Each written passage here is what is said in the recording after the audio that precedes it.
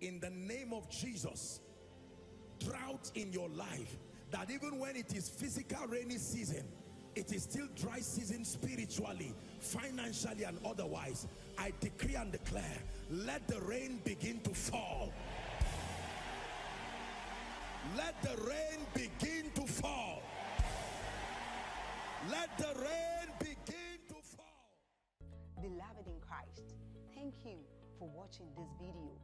If you are new here too, I would entreat you to kindly subscribe to this channel for me and then hit on the like button. Also, I would want you to share this message across. I would want you to do one thing for us. Kindly tell us in the comment section where you're watching us from, and you've got any testimony for us, kindly let us know. Thank you for watching. Stay blessed.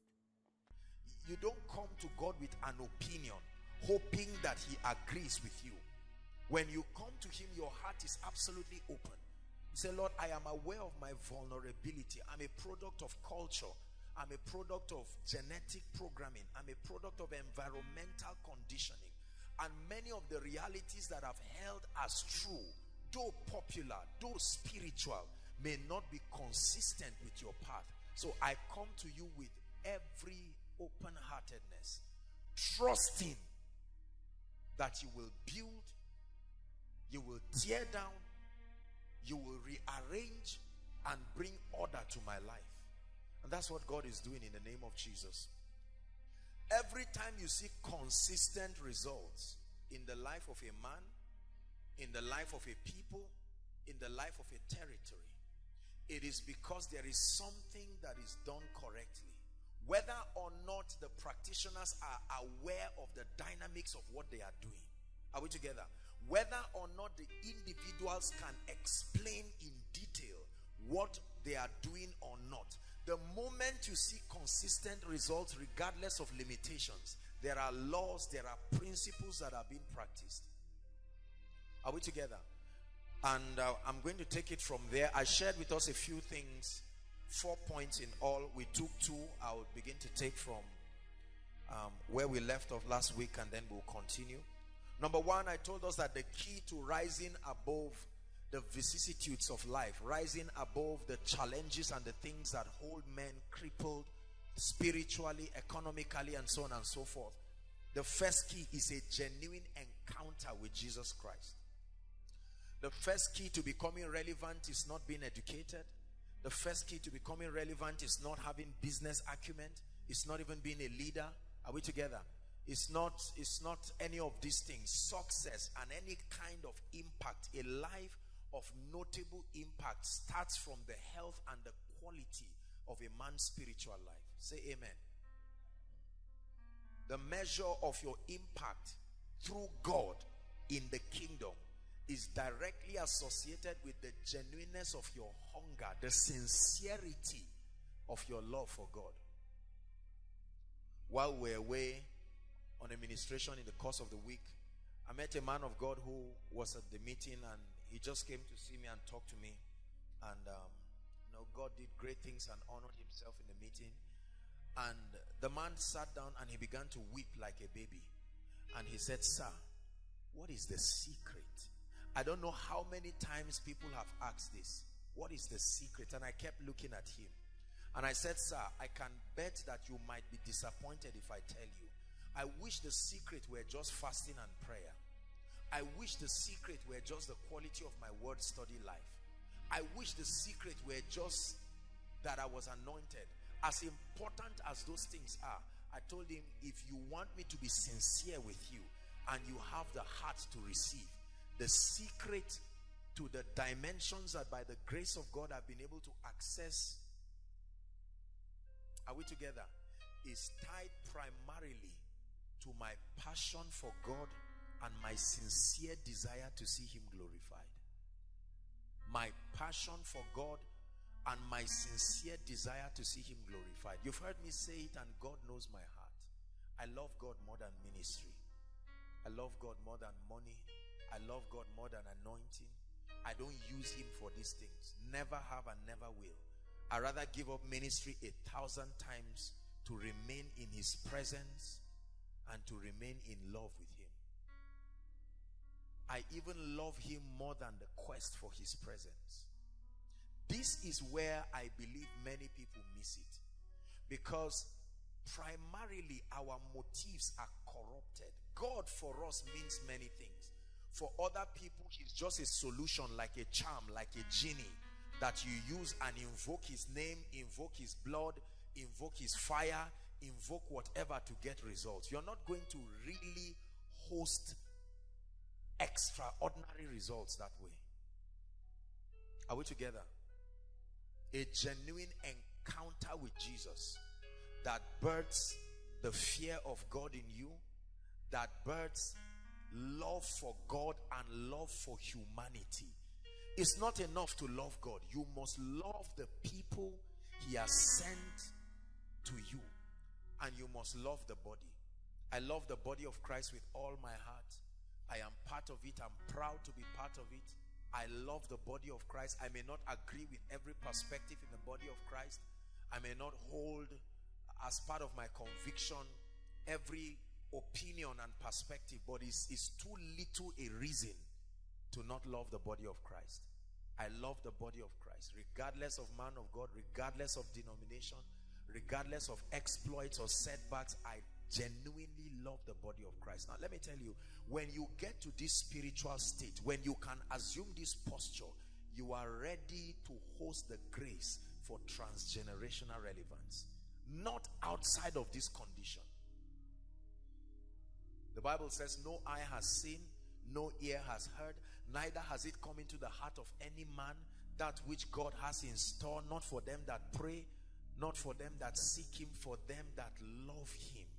When a man truly falls in love with God and is addicted with his presence, his life, everything about God becomes an obsession to you. His house, his life, his word, everything, your whole life is poured as a drink offering. Then you are ready to rise above any challenge. I'm telling you, challenges will come upon you. You will rise and shake them off as if they do not exist. Believe me, I know what I'm saying.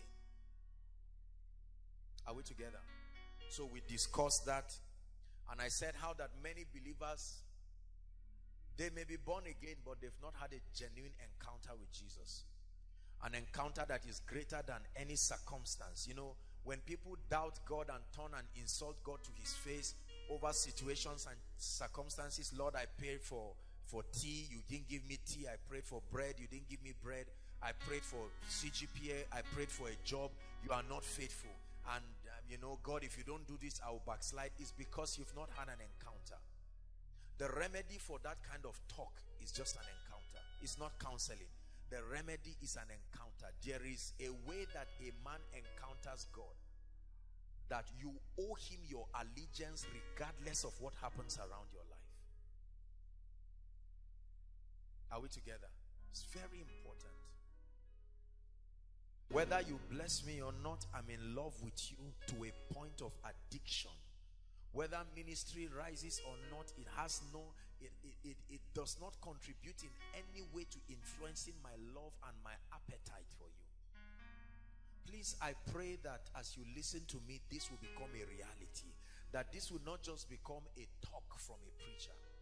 You see, when you are pretending certain things in the kingdom, it will only take time. Time does not change anything, but time is a revealer of motives. Time will reveal whether you genuinely love God or not. The second thing we said that is the key, and I'll pick up from here now, that's where we left up last week, is the power of mental transformation. The second key that is required to rise above and beyond the challenges in life, listen please, to rise above the limitations that plague mankind, to rise to a life that is of notable transgenerational relevance, a degree of kingdom impact that outlives you if Christ tarries. The power of mental transformation. Listen, I said it never tires me to communicate to God's people the extent to which the quality of their paradigm can determine the course of their future in ministry, in life, in business, in marriage, in any area at all. The quality of your mindset. Are we together? And I told us last week that we are conditioned in two ways basically. The first condition is a genetic programming. We are programmed genetically by reason of the transfer of traits. I'm being very slow and being very detailed because I want us to get this. The second, which is the most disastrous or most notable of the transformations, is environmental programming. Say environmental programming. We are programmed environmentally, which can be engineered by culture, past experiences, our levels of exposure, the environment that we grew up in. Chances are that if you never saw a successful person growing up, you do not have a reference. You see, belief is based on a reference. Are we together? You cannot believe vaguely. There must be a reference. Preferably a physical living reference that becomes a standard and the platform upon which your convictions are built. This is why the disciples were very powerful. Jesus was a reference. And that's why every leader that must teach people, part of the assignment of every leader is not only to communicate his persuasions, but to be a reference of the same. It is easy for people to believe when there is a measure. When a leader is in different ways reference worthy, it becomes easy for individuals to connect. When a man is teaching about the anointing and there is some degree of the demonstration of the power and the grace of God upon his life, it becomes easy for the listeners to be persuaded by that dimension. Are we together? It is very difficult, listen, it is very difficult to persuade people over a reality that your life cannot be a reference of. No matter how little the reference is, that it is worthy of conviction. The same thing I am teaching now, I am going to be teaching it 10, 15 years to come. But it will be more impactful than it is now, because by that time my life will be a higher reference than it is now. The same way some of the things I'm sharing now were the things that I shared a number of years past, but their impact were not as impactful as it is now. Of course, I've grown in the anointing, but also there have been maybe a few evidences here and there that can back up and support that communication. Communicating a dimension of spiritual reality or a dimension of any reality that does not have your life as a commendable reference is very frustrating. This already is a lesson for someone, that if you want to change your world, the first key is to change yourself. That you become a template enough. People are not that hardened. People are only obsessed with results. It is God that sees the heart. Men look at the outward appearance. They want to see that if you are teaching on divine health, there is a measure of that reality at work in you. If you are teaching on kingdom wealth and prosperity, there is a measure of that reality. If you are teaching on leadership or excellence or dimensions of kingdom reality, there is a level of persuasion that stems from your own experience. Are we blessed tonight? The power of mental transformation. The Bible says in 1 Peter chapter 1 verse 9, it says, receiving the end of your faith. We discussed that last week. It said, even the salvation of your soul. The salvation of your soul. Bringing your soul through the renewal of your mind to a point where it can host the realities that are resident within your spirit. I began to discuss with us, and we've done this over different series as we've discussed through the years, the power of paradigms. Look at me. Listen, let me tell you something. As great as a man is, he can limit God. Remember our scripture that has become an anthem in this place, Psalm 78 verse 41. They limited the Holy One. They limited the Holy One. They limited the Holy One. They said, can God make a table in the wilderness? They limited the Holy One. It was not their fault, it was their conditioning. After 430 years of servitude with no hope of deliverance, it was understandable that such a people as a corporate entity can doubt God. Something about our culture, as good as it is, something about our cultural experiences have informed us, has created an understanding in our minds. I was talking to a dear friend today who came over to see me, and we were discussing certain things. He was along the side of the line of marriage and all of that, and I was sharing with him, generally speaking, we got into different discussions, and I was telling him that if I were to counsel an intending couple, I'm not going to waste time asking a lot of useless and vague questions. The first thing I want to examine is their passion for God. And then the next thing, I want to examine the extent of their compatibility in terms of their understanding. What is your viewpoint about God? What is your viewpoint about money? What is your viewpoint about your assignment and purpose? What is your viewpoint about your personal life? What is your viewpoint about external influences in your life and home? This does not just apply to the line of marriage, it applies to everything. There is something culture taught us about God. There is something our well-meaning pastors and preachers told us about God. Their experiences were their sermons. They preached it with confidence. We embraced it with sincerity, and we are victims of their limitations. Are we together? There's something that our past experiences have done. I always give an example. If it took someone 10 years to get admission, and you teach on favor, it will take an extra anointing for that person to understand that message. Are we together? Because there is no template that represents favor in his life. Most of our families live from hand to mouth. So every time we talk about prosperity, our minds go straight to the people they insulted and the way they insulted them. We have associated prosperity with negativism, with fraud, with unseriousness, with fetish, demonic activities, especially when young people are prosperous.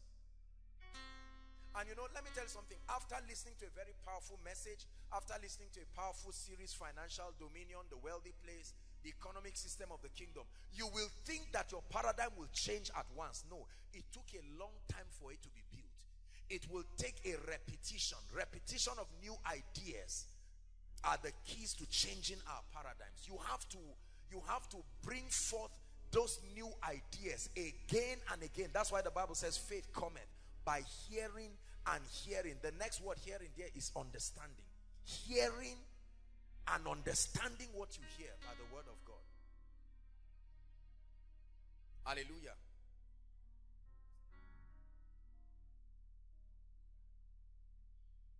Proverbs tells us, for as he thinketh in his heart, for as he thinketh in his heart, for as he thinketh in his heart. It didn't say so he will become. It didn't say so he is becoming. For as he thinketh in his heart, so is he. For as he thinketh in his heart. It equates my physical reality to my life. This is the difference, hear me brothers and sisters, between a CEO who is living in an office with an AC, having secretaries and PAs, and sitting down, and you think he's just writing, and then a megad, a security person who is opening and closing gates in anger and frustration. Most times a security person is angry. How can I be working so hard and I'm receiving 10,000 per month, and someone is there just writing and he's receiving 500,000? And my answer to that frustration is what? Switch them. Switch them for only 2 weeks. Take the megad. Don't change anything. Don't give him any orientation. Keep him in that office and take the CEO to the gate. Let me tell you what will happen after 2 weeks. People will stop going to the office. The CEO will do something to that gate that will make the customers remain there. Are we together? His hospitality, his open-heartedness, his calmness, his people skills, and all of these other factors that are important for success will compel the people to love him and remain there. Let's go to our man in the office. I know what he will be doing. Drinking all the juice in the fridge as fast as he can, because something about his mind tells him you are certainly not going to be here for a long time. Then he looks for what to steal. He signs documents anyhow, and then he crosses his leg watching TV, changing channels. enjoying the AC. Probably texting all the people and saying, my life has changed. The place will be dirty. I assure you, he will not empty the waste bin. He doesn't have that frame of excellence. His paradigm of excellence is not that way. He will destroy everything. He will misplace documents, scatter them, and wonder why they are arranged accurately. At the end of it, he will be frustrated. He will steal something sizable and run away. That will be the end of that man. Another popular example. You wore a shirt for 1 year. It was always clean and ironed. Nobody knew it was 1 year old. And you gave somebody, and his mindset rubbed off on the shirt. In 1 month, he turned a white shirt to brown. Have you seen people like that? Yeah. Listen, our physical environment is but a looking glass. You never change your physical reality by arguing and trying to change things. It's not even by trying to dress well. No. It's a culture. You've got to change your mind. So the Bible says in Philippians chapter 2 from verse 5, permit this mind to be in you, which was also in Christ Jesus. I was not born this way. I re-engineered myself using the word of God and following those who through faith and patience have obtained the promise. Are we together? You must be disloyal to any understanding and paradigm that has given demon spirits access points to destroy your life. Hallelujah. Paradigms.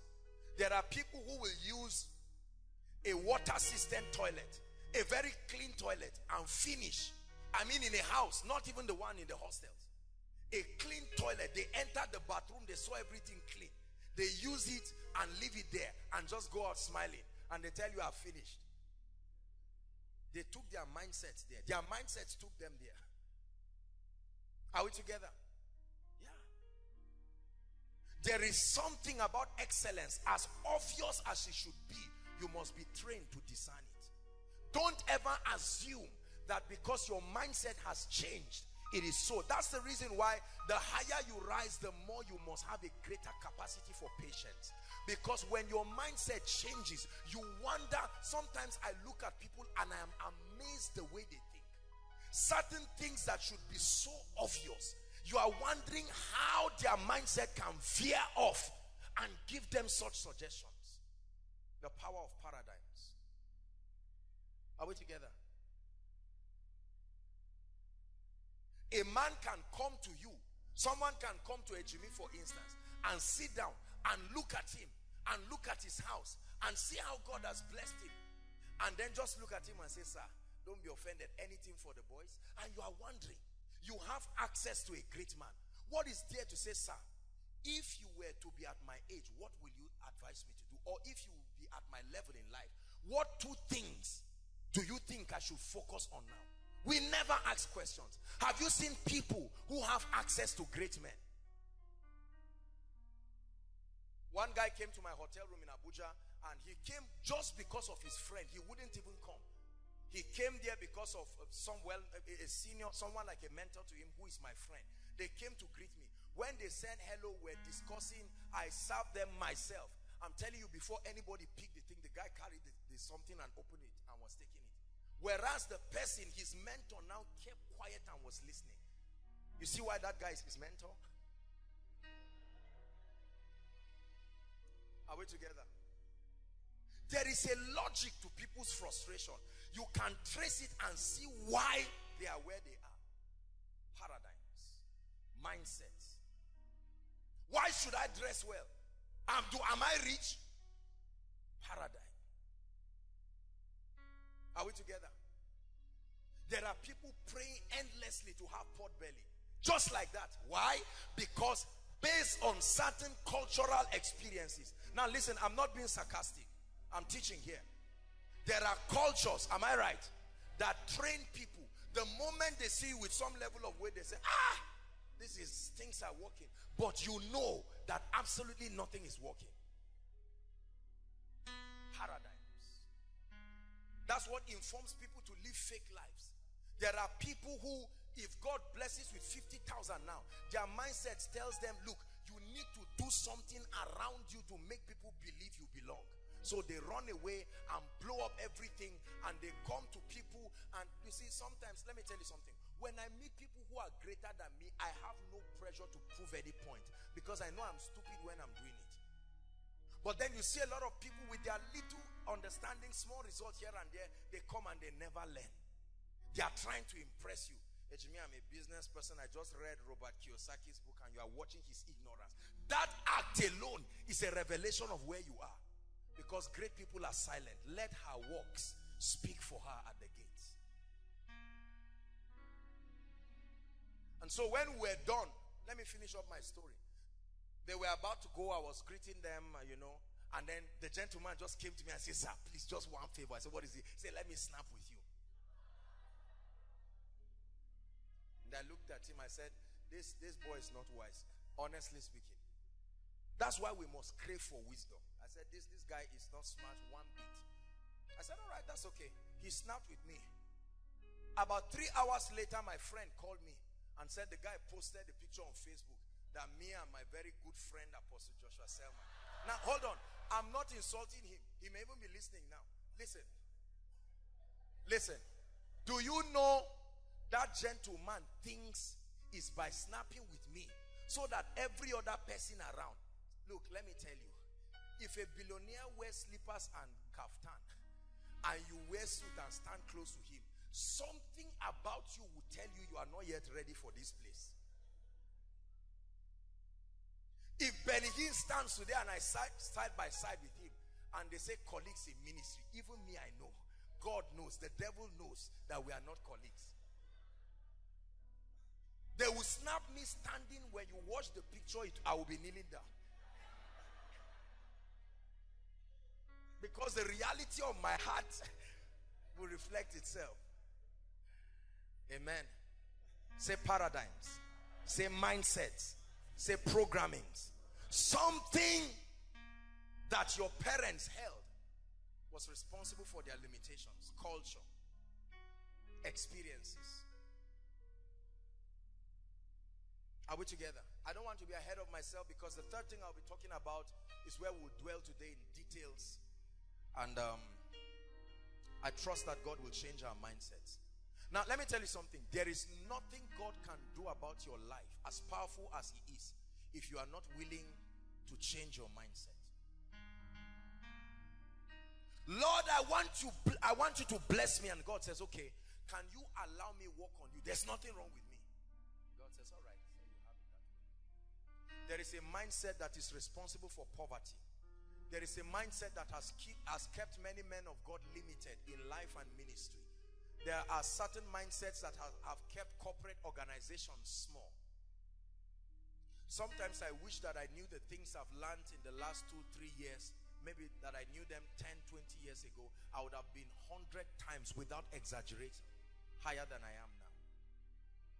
I pray that you will receive these things and you will believe them. In 1 minute, lay your hand on your head and say, Lord, there is something in my mind that is responsible for my limitations. Please take it out of me. Go ahead and pray.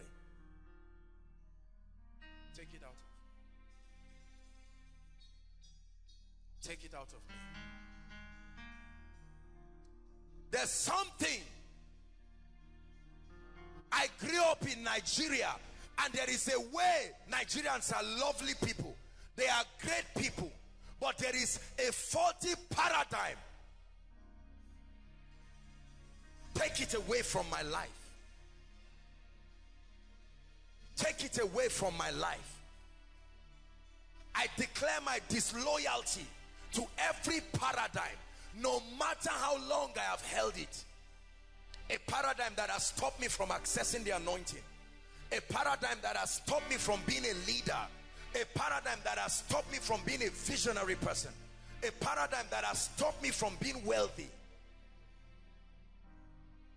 Hallelujah. Amen and amen. All right, so let's take today's own. The third key.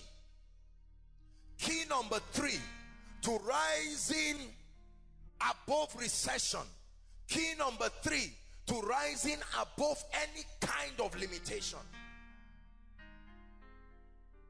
is the discovery and the development of your value and your abilities. I'm going to dwell here. There is a lot to talk about here. The discovery and the development of your abilities, your value.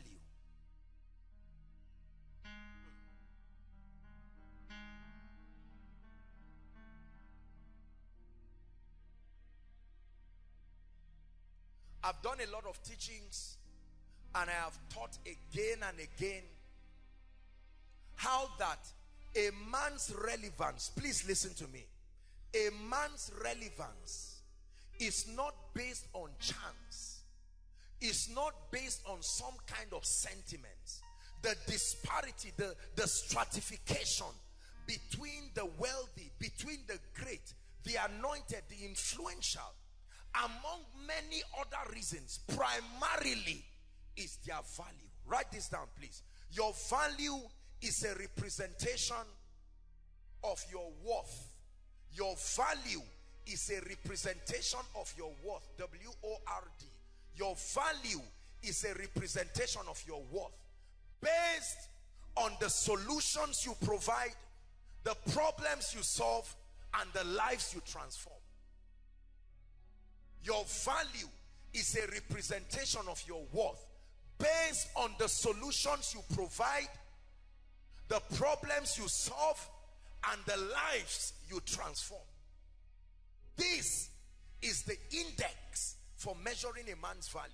So when we say a person is valuable, a preacher is valuable, a businessman is valuable, a leader is valuable, please listen to me. We're not necessarily just talking about anything vague or anything fetish. A measure of the perception that people have over you on the strength of the solutions that you provide, on the strength of the problems that you solve, and on the strength of the lives and destinies that you transform. Put it in another way. If you are not providing any kind of solution, if you are not solving any kind of problem, and if you are not contributing to the transformation of the lives and destinies of people, you are not valuable. And hear me, please. Relevance and wealth in the kingdom is built on a reward system. We've said it again and again. Let me just do a recap on it. I'll touch a bit into that. Right? You can get the message, the wealthy place. Write this down. This is the fundamental law that governs wealth and abundance and governs greatness in the kingdom.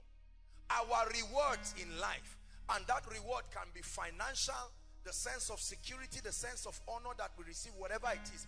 Our rewards in life will always be in exact proportion to, number one, the demand or the need for what we do. Number one, the demand or the need for what we do.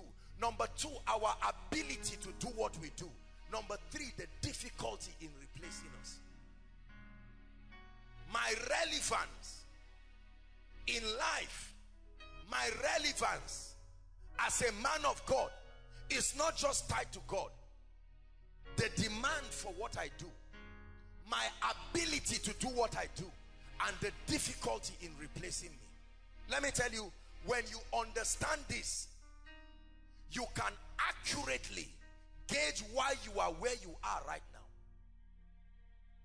This is why pastors are wealthy. Listen, pastors think they are wealthy. I was teaching the school of ministry students, and I said many men of God think they are rich because they are serving God. That's not the reason why people are wealthy. It's based on a law. If I am blessed today, among other reasons, is based on the perception that you and other people around this nation and in certain parts of the world have about me, which is on the strength of what I do, my proficiency in doing it. Are we together? A man of God is not rich because he prayed for the sick. A man of God is rich because he's providing solutions. His solution may be supernatural in origin. The solution may be spiritual. When you connect people to Jesus Christ, you are providing an eternal solution to the predicament of men. And the system of God's economy was designed that every time you dispense value, whether given for free or sold, a reward must come to you. A reward must come to you. The laws are inflexible. You cannot change them. So for as long as there is an anointing upon me to bring people to the place of encounter, for as long as there is an anointing upon me to birth transformation of the minds and destinies, for as long as there is an anointing to birth revival, to bring miracles, signs and wonders, I remain valuable as far as God is concerned and the benefactors. Let me tell you why that is powerful. Much more than business, it is an intrinsic value. Value that is not dependent on any external environment, and value that is rewarded only based on the perception of the benefactors. So one person can bless me with 100 naira as a representation of his comprehension of my value. Another person can bless me with 10 million as his comprehension of the perception of my value. Don't say I am poor. Don't say I am mediocre. What value are you bringing to the table of destiny? Call this stage the table of greatness. There are enough seats for everyone, but your pass is your value. Your pass is your value. Not just any value. Values that are needed and useful. Values that are needed and useful, applicable to the predicament of your generation. God is helping someone. Are we together? What have you brought to the table of greatness that you know, listen, do you know why they call people thieves and fraud? Because you see rewards, but you do not see the value that is commensurate to that reward. That's why we hate armed robbers. An armed robber brings a gun and says, give me your 1 million. And you tell him, what is the value? He says, I have no value, but I have a gun to threaten you. So it is bad. But that same 1 million, you will give it to someone who offers a value that is worth it. Listen, you don't sit down and wish to rise. You grow in value to the level that matches what you desire.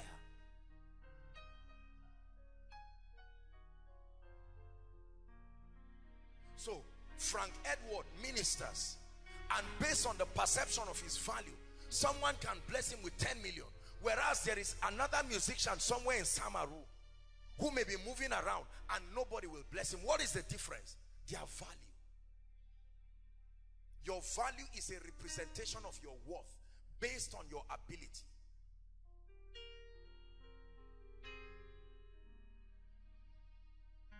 There are two dimensions to value. I want to talk a bit about value. Number one is intrinsic value. Write it down. Intrinsic or inherent value. Value that came with you. It was a gift from God to you. Part of your packaging and part of your wiring. It can be improved upon.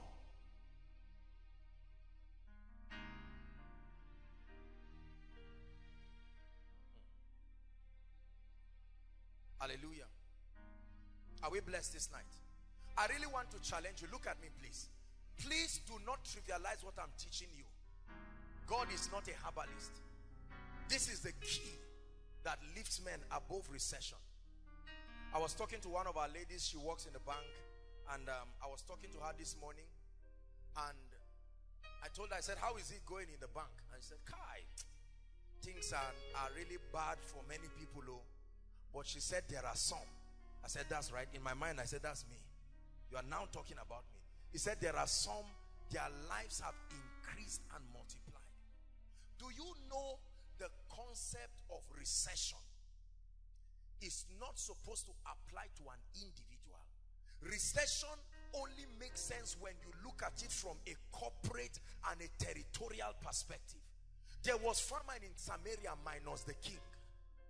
Minus the king. Number two, minus Elijah. All the people, Elisha never said, please. Even Elijah begged for bread. Elisha did not beg for bread in Samaria. He came gallantly and saw people eating their children. The other one said, we ate my child yesterday. We said, let's boil this other child, and the woman refused. Are we together? Prophet, we boiled my child yesterday. When I was eating my child, we ate together. Now is the turn to eat her own child, and they refused. And the prophet said no. Let me tell you something. Your value vetoes your education. Your value vetoes your cultural background. Your value vetoes any limitation. I don't care what it is. Will you open up the gates? Open up the doors. Will you open up the gates?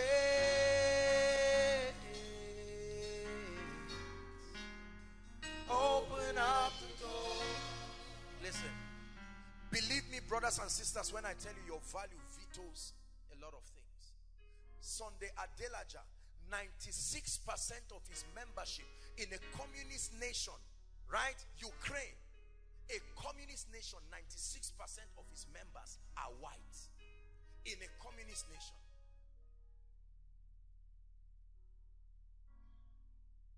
Value. The key to eradicating a sense of unworthiness is not criticizing great people. This is what a lot of pastors go through. This is what a lot of business people go through. This is what a lot of individuals go through. They think the key is resentment and anger and hatred. No, the key is to pay the price of discovery and developing your value. A student comes in, backtrack 5 years, 6 years, a naive young person, probably in his teenage, comes into an institution. I want to study medicine, not even having an idea of what he wants to do. Are we together? Or the implication. And he goes through 5, 6, probably 7 years of rigorous training. They never change his skin. They never change his clothes. They only change his mind. And after 6, 7 years, a panel of people will test him and accredit the fact that he is worthy of being called a doctor. And they issue a little piece of paper that becomes his authorization. Value. I am surprised when many people say, why am I poor? What kind of question is that? Why am I poor? Why am I suffering the recession? And I mean no disrespect as I communicate this. Everyone is left to his lot. If Bill Gates, for instance, let me use finances. If Bill Gates comes here right now and says, everybody, go and hold someone whose life you changed. If you can hold 5 people, you receive $1 million. Some of us who roam to everybody, you touch somebody, you say, I will slap you. You've not added any value to my life. Why do you want to hold me? I have never been blessed, not by your wisdom, not by your spiritual life, not by your anointing, not by your academics. Nothing about you has changed me. But there are others, there will not be enough room. Everybody says, he changed me. You changed me. You blessed me. You advised me. My business is flourishing because of the idea you gave me. That sickness in my body left because of the anointing upon your life. The power of your secret place changed my life. You preached a message and brought a dimension that changed me. Problem solved. Solutions provided. Lives transformed. And there is a reward waiting for you. I guarantee you. No witch and no wizard from any village and anywhere has the power and the capacity to stand an individual that has walked upon his value.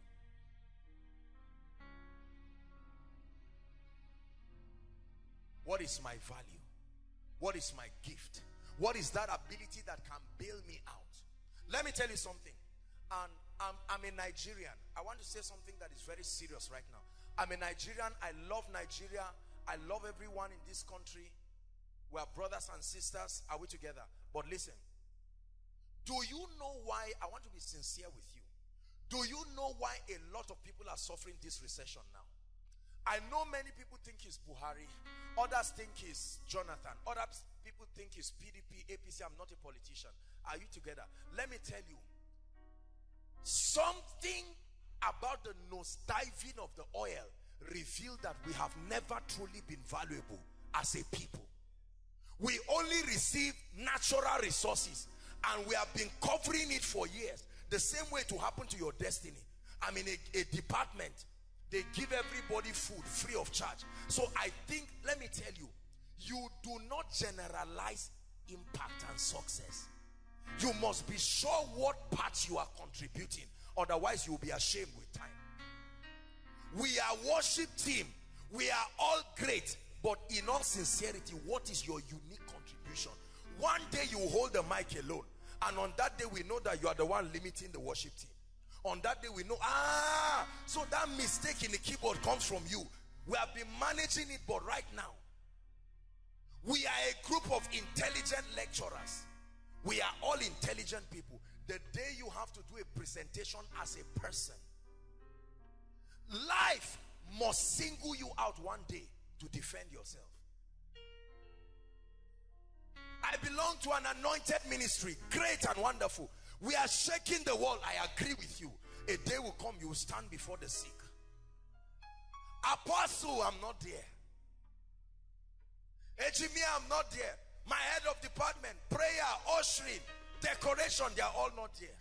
On that day, that's when you will know whether the impartations you've been receiving or otherwise. Life will challenge you. Life will test it. And until you are able to prove it. The disciples kept enjoying corporate success until one day when Jesus climbed up the Mount of Transfiguration, they were happy. They brought an epileptic person. They said, don't worry about Jesus. We are here. Just keep him down. They struggled. They were embarrassed. Nothing happened. Let me tell you. Do you know what causes jealousy? The ease and the flawlessness that someone who has paid the price to be valuable does on something you have been frustrated about. You've been praying on a sick body and you gave all kinds of reasons. No, this person cannot be sick. Then the person comes for a meeting and even without being prayed for, before the opening prayer, he's healed. And then the person testifies exactly as it happened. You know how people testify? They will say it the way it happened. May God make you to develop an appetite to be valuable. An appetite to be valuable. Let me tell you how you know you are really valuable. When no monetary value placed on you becomes a burden to the giver, you are exceptionally valuable. Listen. I can't remember how much this is, how much they bought it. But let's assume this is 300,000. Just an assumption, right? Assume that this pulpit is 300,000. When they call the price, what do? You look at it. The material, the quality, and you say it's okay. If they look at this and say bring 10 million, you look at it and say no. That's the same way they rate you. So you say 20,000, they say you are telling the truth. Then you say 100,000, they say for where? Is money free like that? But there are others, they don't even say anything. Their value says any amount, priceless, priceless, priceless, priceless. And so someone brings 10 million and says, sir, please don't be offended. It's a privilege for me to do this. May you be such a person. May you be such a person. Hallelujah. Benny Hinn is coming to Nigeria, and the plans that have, in fact, to a point that the very ministry that is bringing him does not even have absolute control over his coming again. The Christian bodies have had to come in because they sat down and said, no. We are going to come in. Now, he's not only ministering in Lagos, he's also going to Warri to go and minister in a crusade. Again, say value. Yeah. When Benny Hinn enters a nation, no matter who is inviting him, he's received by the ambassador of the America and a presidential delegation. So his coming is not something you wake up and come by mistake. Even if he's strolling, his personality, we call it human capital.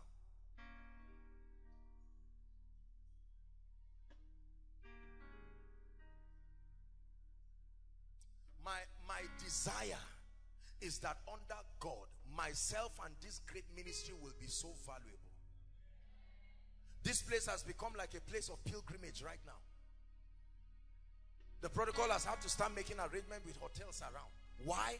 Because every week groups are coming, individuals are coming from all over the nation. It's called value. If we remain at this level, we will never rise.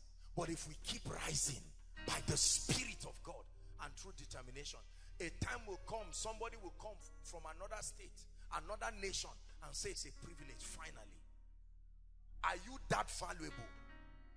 Are you that valuable that your absence is an interruption to somebody's life? Are you so valuable? I'm speaking to you from the depth of my heart. Then you will know why the money we are saying has left Nigeria did not disappear. Money is like energy.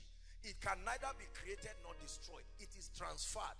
So it leaves from the point of no value, passes through the place of small value, and lands in the place of capital value. Say amen.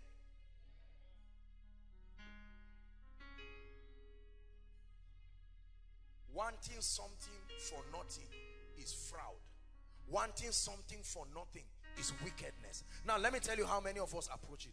Oh God, will you keep looking at me like this? And God says, I've been looking. I set laws and I put preachers. He said, let them come back to life. Remember the prayer of who? The rich man. Let them come back to life. He said, no, they have the prophets and the law. If they will not listen to them, even if somebody comes back to the dead, they will not listen. Just like there are people God has anointed, but many people will not listen. Why should you fail in life? Your background? Who told you it's because of your background? There are people today with no arms, but they are valuable. There are people with no legs, they are valuable. There are people with no eyes, they are valuable. There are people who cannot speak, they are valuable. We don't love Jesus just because he's the Son of God. He's really valuable. He's an expression of infinite value by every standard.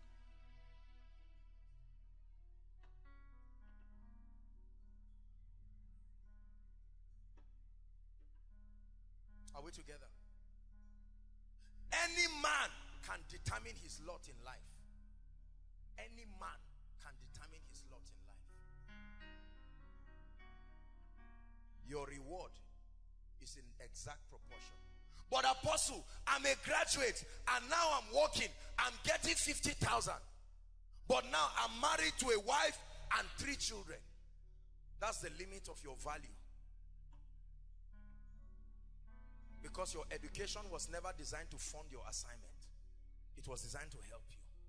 You are only working at the limit of what you know. And if you do not know more, you will remain that way. Hallelujah. Yesterday, one of the protocol, he usually helps me. If they need to fix anything in my car, he helps me to fix it. And I was going to drop him, and I decided to just take a stroll with him. I like talking to people. I decided to take a stroll with him and then to turn and come back. And I was talking to him. I said, do you know why you are in this car now? And he looked at me. I said, there are so many people in Zaria. You can drive and you have loyalty and integrity. It's called value. It earned you the right here. When we stop, let me confess, we went to buy suya. Praise God. And so while they were ordering the suya, I made an order of the suya and he was sitting. I said, do you know why you are sitting close to me now? He said, no, sir. I said, value. You are the one who went to fix the car. It gave you the privilege to do it. I told him, do you know why we are not in a filling station now? He said, no. He said, because the tank is full. The day it finishes or gets more, we will need the filling station. Are we together? Why have I not come to you? Why have I not called you? You don't call me. Why should I? Why should I? You are proving as if I'm nothing. You made yourself so. There is a way you make yourself. There are people who cannot even pick calls. There are others who are angry. Aaron, I don't like what you are doing. Haba. Is it because God has lifted you now? You left us. That's always what they say. I intend to rise. Whoever intends to rise with me then we move together. I cannot love you so much to be so loyal and keep myself low.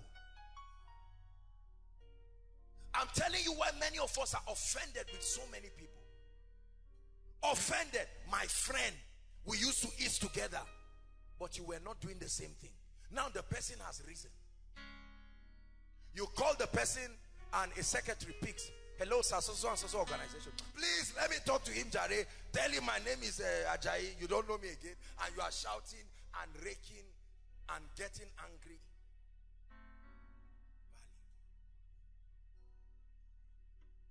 May God make you so valuable. Listen to me, listen to me. May God make you so valuable that your value transcends territories. Because there are values that are only, there are people, that's what we call local champion. One who is valuable within a territory. And so when you step out to another territory, you are as inert as somebody whose potentials is not at work.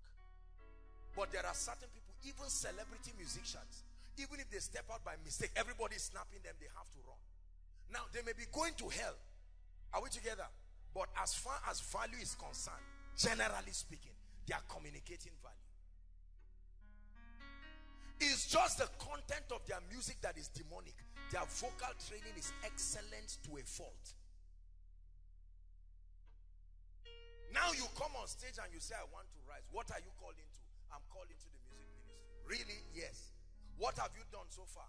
I've been, a gentleman came and met me one time, and he came and he said that he's looking for sponsors. I said, what for? That he wants to produce an album. I said, who is mentoring you? He said, nobody. I said, can you play any instrument? He said, no. I said, who has ever approved, genuinely approved of your music? He said, no. I said, I'm not going to help you. And I'm really helping you by not helping you, because I'm helping you realize the mistake fast.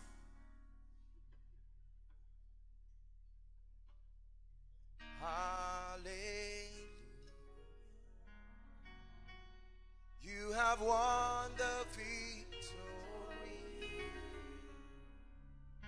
Hallelujah. Hallelujah.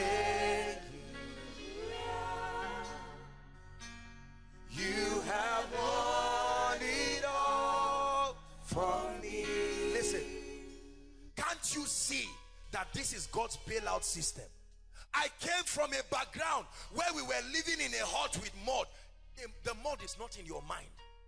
The mud is not in your mind. Jesus was born in Nazareth. They said, can anything good come out of Nazareth? He broke that limit.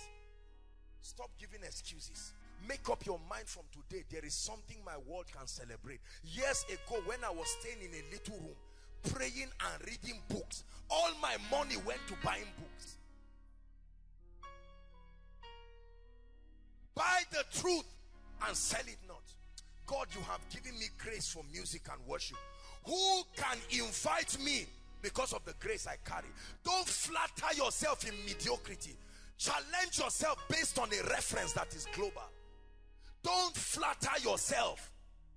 You make mistakes, you sing off key, and someone says, Kai, Elijah, this is fantastic. You say, really? No, you didn't do well. You didn't do well. We were glorified because of the anointing, but vocally speaking, you didn't do well. This lack of preparedness is what makes people to mock themselves. Any competition they hear around, they will come. Have you seen people like that? And they say, why are you here? They say, I'm here to win. And you watch your competitors. Just by looking at them, you see the flawlessness of their preparation. And just the preliminary screening, you are back home. And then you say, no, in Nigeria, this is because this person is Yoruba. That's why they didn't take me. No, sir, you are not good. Be honest with yourself. I'm not saying you cannot be good. Listen, value is only valuable when competence is added to it. Value only becomes valuable when competence is added to it. Yesterday I was studying on diamonds. I just decided to study on diamonds. I didn't know that there were different kinds of diamonds, different kinds. And I was seeing the diamonds and the rigor in finding them. And I mean their structure, the precision of their structure is what makes them valuable. Are you competent? Are you competent? Seest thou a man diligent in his ministry, diligent in his business? It's only a matter of time. You may be soaking gari now, but diligence is like a plane. It will lift you beyond the limitations. It can be raining and you just take a flight, and within 1 minute you are already out of that rain. You are not even aware that it's raining again until you land. Koinonia, I'm challenging you. I will be a wicked preacher, I will be a wicked man of God to not challenge you in the area of value, because that's what I'm doing with my life. And by the grace of God and in all sincerity, that's what has brought me where I am. And I told you, where I am now is my preparation of yesterday. Tomorrow will reveal to you what I'm doing today. Value always precedes manifestation. So when you see a man manifest, that's not his true state. It is his perceived state based on your seeing him now. In business, in ministry, there are many pastors who don't know how this thing works, and they may never find out. There are many people who don't know how this thing works. I'm sorry to say it, but look at Zaria as a case study. Almost every business in Zaria, almost, not all, but almost every business in Zaria is tainted by mediocrity, smallness, average. There's nothing world class. There's no touch of excellence in it. We are limited because of our culture. I have my small shop. This is nice. We never learn. Someone has paid the price and made the mistake for you. Then you make it again. No, you must learn from other people's mistakes. Are we together?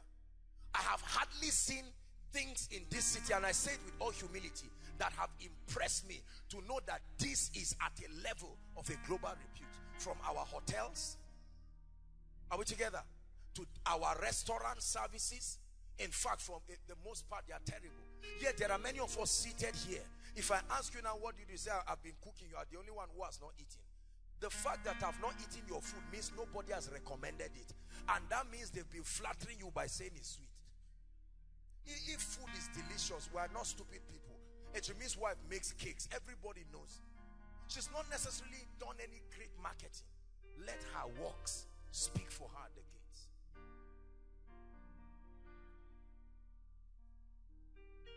What is so exceptional about what you do?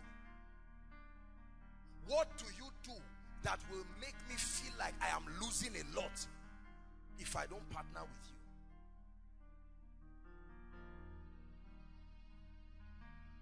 Everybody say competence. Say it, competence. Say it again, competence. Listen, if you pay attention to what I'm saying, you will reap an endless benefit. Competence. Favor then is when preparedness. The day God wants to bless you, he will station your destiny helpers close to you. Men and women who have the perception and the strength to reward your value. And then he says, now you have prepared yourself. There are too many. You know the problem with many of us? Look at me. This pressure for recognition. I want to know that I'm a CEO. I said it, I think it was to the School of Ministry students. People write books after 10, 20 years of a track record. But in Nigeria, people write books to start up what they are doing. So someone who has nothing writes 81 keys to the billionaire lifestyle.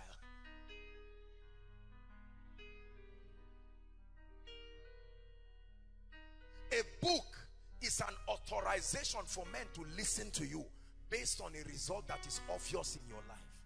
You are documenting your persuasion to create a track for people to follow. Years ago, well, they are not really my friends, but they are ministers too. They met me and said, Apostle, at your level, there are some bishops who are not like you. You should be on TV and radio. I said, I hear. so that I will get to a point where I'm limited and I have to beg for partners. Isaiah 77, give me Isaiah 61, give me 61 naira or 610 naira. I don't want to do all those things. I don't want to stand on air playing gimmicks. I want a situation where the day koinonia comes on air, someone will say, this is what I've been looking for. I have a business that is producing $10 million every month. I've been looking for a ministry to sponsor. This is it. Solutions provided, problems solved, lives transformed, and you enter your Sabbath at once. Please hear me, koinonia, and all those following. Not everybody is a victim of this recession. I tell you the sincere truth from the depth of my heart. I say it with all humility and not in any boastful way. I say it with all humility and not in any boastful way.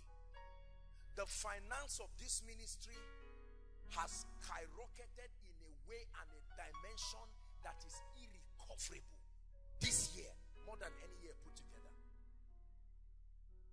Now please, I'm sorry if it looks like I'm boasting. I'm only challenging you in the time we call recession. Say something I do not know. Say it again. Something I do not know may be responsible for my limitation. One of my pastor friends started bus transport, bus services, and he called me. He said, Apostle, I can't believe this. You've been transporting people on bus services and we're not so much in our church. Just at one junction where everybody will wait. After 1 month, we looked at, when they sent the report, I said, nobody, a trek from wherever you are coming. And we've done this without fail. Not for Friday's program. Anytime this ministry is holding any program, once it is night, we're a responsible ministry. At any time, whether it was planned or not. Brothers and sisters, there is something that is being done. This is where I'm taking you to. It was not like that. Our first crusade, they were almost locking me because of 150,000 Aaron. Whereas the money that is circulating now was still there. I have learned through pain.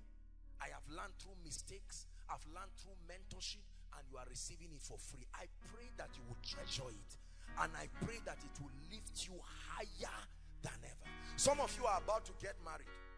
You know you are not ready. Are we together? You already know, not by revelation, by wisdom, that your wife is going to suffer. You know that your children are going to suffer. How do I know that? There is no plan. Dotam became mighty because he prepared his way before the Lord. You are not preparing your way. It can't be greatness.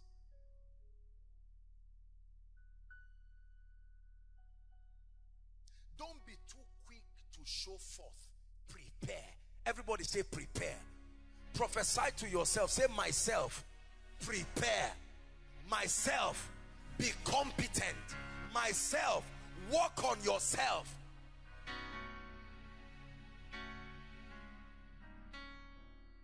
Hallelujah. Prepare. Don't make noise. Don't take this colleague mentality moving around. I used to know you, Pastor Femi. We are fellow pastors. Colleague mentality is the key to the undoing of many people. Oh, we were classmates, the same class, the same university, the same this. We are both doctors, we are both professors. No. The Bible says one star different from another in glory. Say in the name of Jesus, there is an ability. Say there is a gift within me that is greater than Zaria, greater than Nigeria.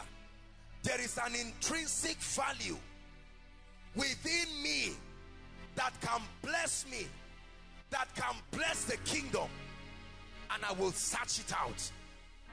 Hallelujah. There is an intrinsic value. Now, intrinsic value has to do with value that is inherent. The only thing you do is to develop it. Is there. I'll give you an example. Intellectual property is an intrinsic value. You don't refrigerate it. You don't warm it. You don't keep it in a safe, in a bank. is there, is there. You've trained your mind, intelligence, intellectual property is there. He's playing this keyboard now. This is intrinsic value. It's value within him. Value that does not depend on the external environment for its performance. Are we together now? Yeah. A photocopying machine is not an intrinsic value. The machine needs a demand.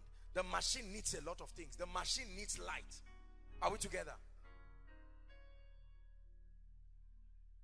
The greatest way to rise is to work first on your intrinsic value. You have the grace to sing, work on it. You are an entrepreneur, work on it. Don't say I'm a CEO. CEO that is not producing result is a sign to sit down. Say I'm a potential CEO. There are people moving all around with complimentary cards and flattering themselves. I am this and that and that. I'm into real estate, agro, allied products, and so on and so forth. We have branches in Ghana, Benin Republic, Port Harcourt, Lagos, and so on and so forth. And you look at the person who is talking. You ask him, sir, what do you know about real estate? Say, look, that's not the most important thing. Me, I'm telling you, my father did it. He gave me, and he has one plot of land somewhere. You see, we mock ourselves. Packaging is only meaningful when there is content. Packaging is only meaningful when there is content. Packaging without content is like a balloon. You hold a balloon and claim that the balloon is a metal. You will just touch it and it will burst. I sing better than many people who are called into the music ministry. Yet they want me to buy their album. No. I told you last week, there are many people who claim they can cook. They have restaurants. Are we together? And you start bullying people and say, shouldn't you come and eat in my restaurant? I saw you the other day. Ella, you should come to my restaurant to eat. Are we not fellow Koinonia people? She wants to be healthy. She wants to be healthy. And as far as it is concerned, you have not worked on yourself.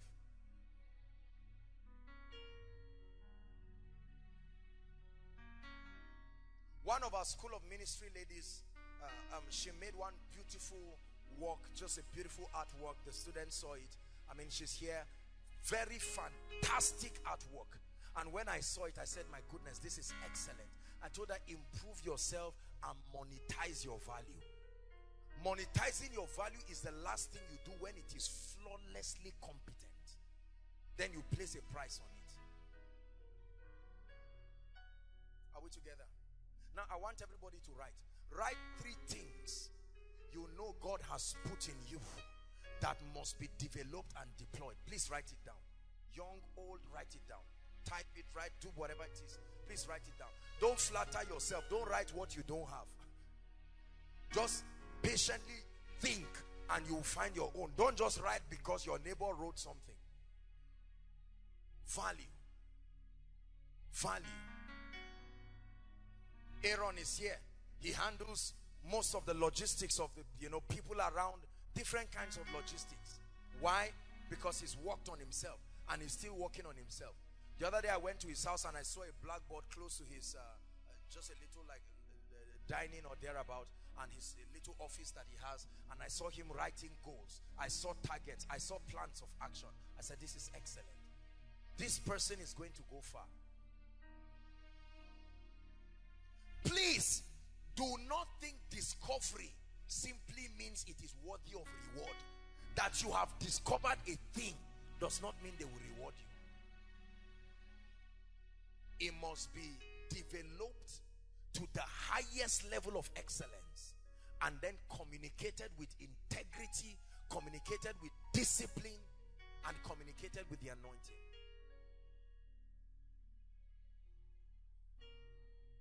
Hallelujah.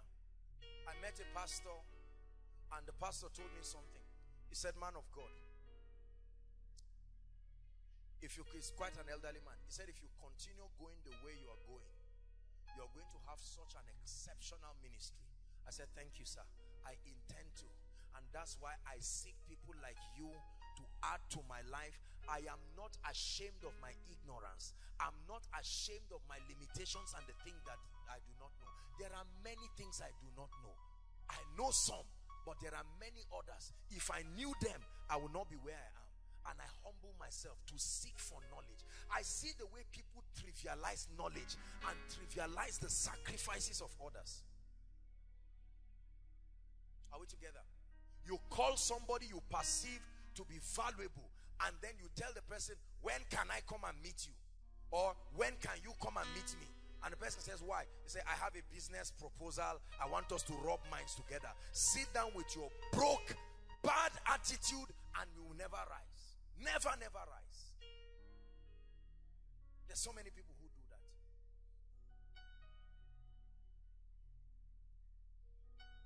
Why am I challenging you? I want you to rise beyond the recession. You've heard the testimonies of people. This money has not flown anywhere. This greatness has not flown anywhere. The concept of recession to an individual is a mirage. Hear me. Please hear me. I understand business. I'm not daft. I'm not stupid. I know what I'm saying. The concept of recession is not supposed to be explained from an individual platform. It is when you look at the economy, territorially, societally, then you can say, based on the GDP of a nation, based on certain indices, a nation, when it does not meet certain things, then there is a recession, there is inflation, or whatever it is. But not an individual. There has been no time in the Bible where famine affected everybody. There has always been exemption. Those who offer value are the ones who are exempted. Please hear me. What gives you the justification that between today, Friday, and next Friday, something would have entered your hand? Or I'm not necessarily just saying money. Somebody would have acknowledged the fact that God is using you to bless him. My life has been transformed. What value do you have?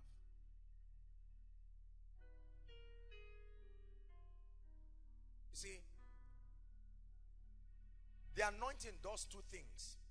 It activates something within you that was not there and amplifies something within you that is there. It activates something within you that was previously not there.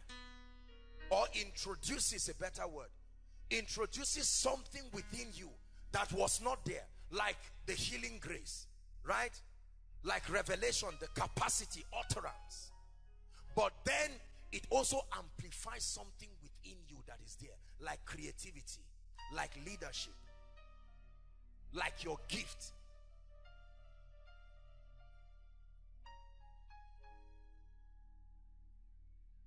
So number one, your encounter with God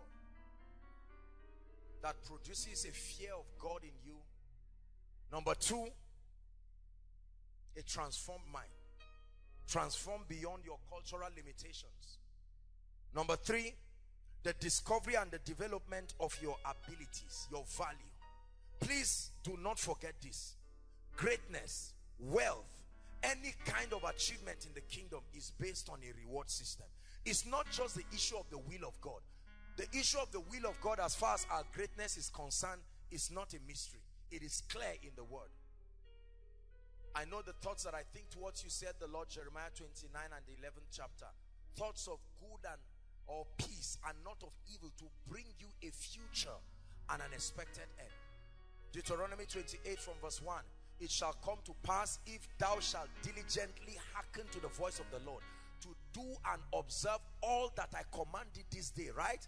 That you shall be exalted above all the nations of the earth, and this blessing shall come upon you and overtake you.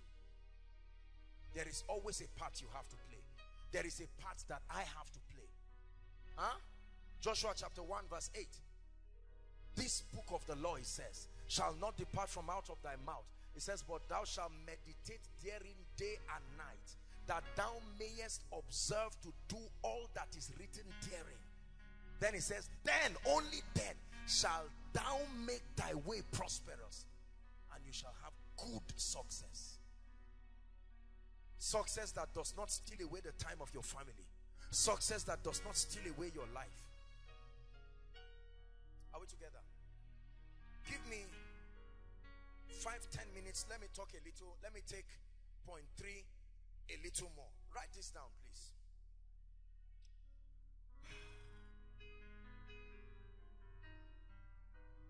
I know that I've taught a lot about finances, but let me just talk for 5-10 minutes on a few things about our financial life. Number one, let me tell you something. A job alone will limit you. I want to expand your horizon and work on your creativity a bit. A job alone will limit you. Brothers and sisters, no matter how much of a job you get, no matter how great of a job you get, a job does not have the capacity to fund your assignment. Your needs are plenty. Family needs. The average African family has siblings that are looking up to you for assistance.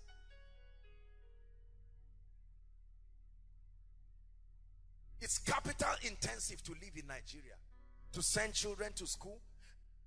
Almost all of us here, by the time you are a Christian and you are born again, you have commitments to your church, to your group, to your ministry.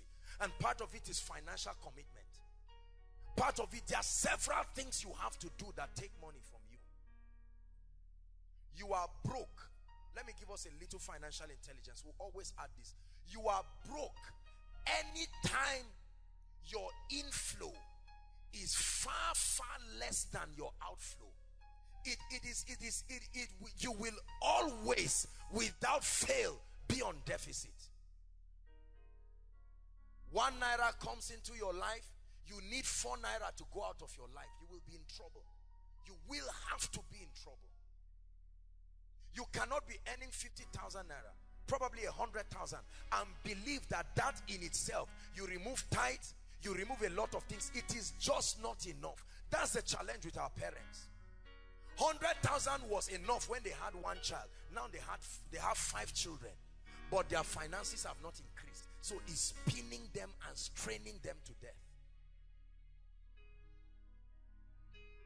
Are we together? What then is the solution? Activate other streams of income. Activate other streams of income. Activate other streams of income. Activate other streams of income. Don't sit down running around and say there's no job. And I don't mean don't do small, mediocre things that waste your time, your energy, your money, and then at the end nothing comes out from it. Activate streams of income. Work on your mindset. Monetize your intrinsic value that is being developed. You will rise above recession, I tell you. Are we together? Did you know, for instance, every week we rent chairs in the dozens. During the miracle service, we rent thousands of chairs in the dozens. That's someone's business. Are we together? That's someone's business. Every week, there are things only in this ministry alone that can make an individual a millionaire if he knows how to create a system around that value and supply it. Just koinonia alone. Please activate streams of income. Take responsibility for your life and don't give people anything substandard. You are insincere and you are ungodly when you whet the appetite of people over a value you know you cannot offer. Don't be that insincere. Make sure that you have worked on yourself and you are competent enough. Then you can open up your hands for value. Don't collect a contract to help somebody roof his house and then you roof nonsense. No, don't do that. If you know you cannot work on it, package yourself. Work on yourself. I work on myself every day. I returned back from my trip yesterday as tired as I was. I made sure that my daily goals were met. Please don't you think that it is just the anointing. The anointing is there. I'm going to talk about it. Paul said, he says, I am what I am by the grace of God. He said, but this grace was not showered upon me in that I labored more than ye all. I prepare an average of 2 to 3 sermons every week. It takes time. It takes research. It takes staying in the spirit. There are other aspects of my life I am involved in. What are you doing? There is no laziness. Don't sit down and say, oh God, when will you change my situation? Don't sit down and say, who will come and marry me out of this problem? Nobody. At least nobody in Koinonia. And brothers, don't wait and say which lady. The Bible says he that finds a wife finds a good thing and obtains favor from the Lord.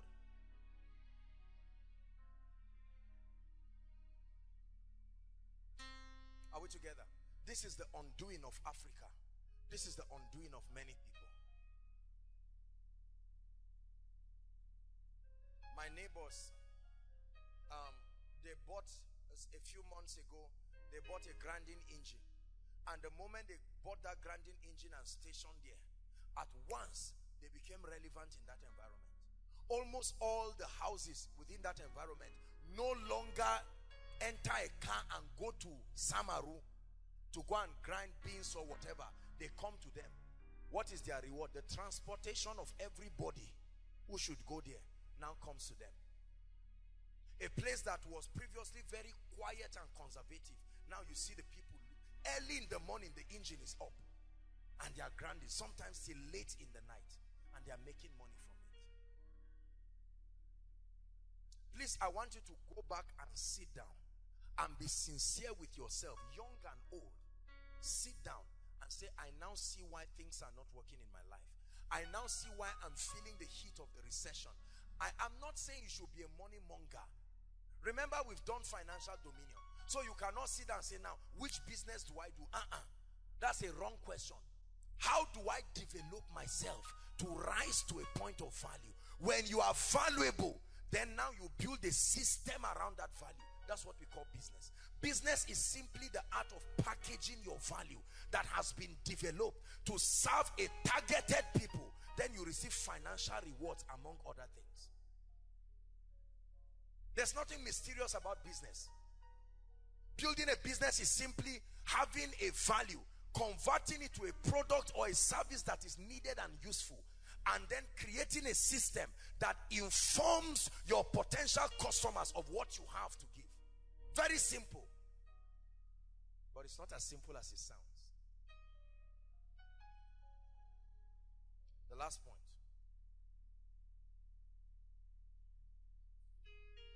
Rise to a point of value. Rise to a point of value. The last point.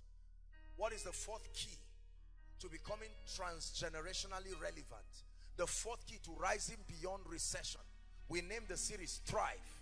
To thrive does not mean to manage. To thrive means to blossom. Thrive gives a picture of a plant growing out. You see how a plant grows out of the soil, and you see it moving regardless of the strength of the soil. It shoots through it and it blossoms. That's what it means to thrive. You don't thrive if there are no obstacles. You thrive in spite of obstacles. The fourth key is an encounter with the anointing.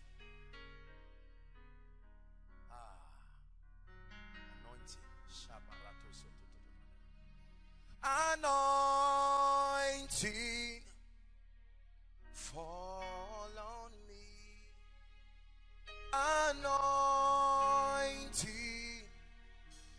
fall on me. Let the power of the Holy Ghost fall on me. Anointing, fall. Sing it one more time, everybody. Anointing, fall on me. Anointing. Let the power of the Holy Ghost. Let the power of the Holy Ghost fall on me. Anointing.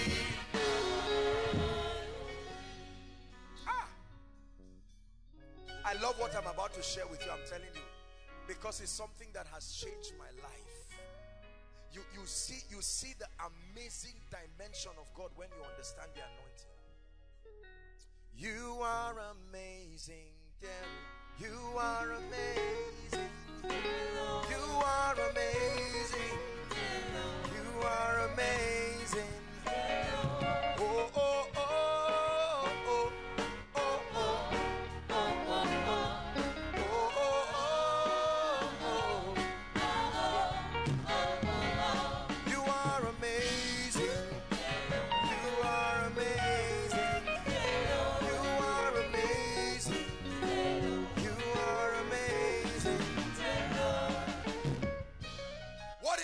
anointing. The anointing. Write this down. Let me give you a few definitions about the anointing.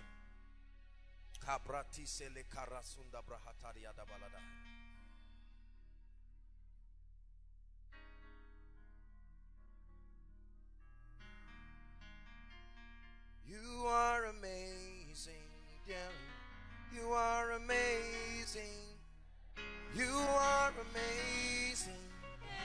You are amazing. Write this down. The anointing is God's seal of authorization to represent him in your territory. The anointing is God's seal of authorization. Is his authorization upon an individual to represent him.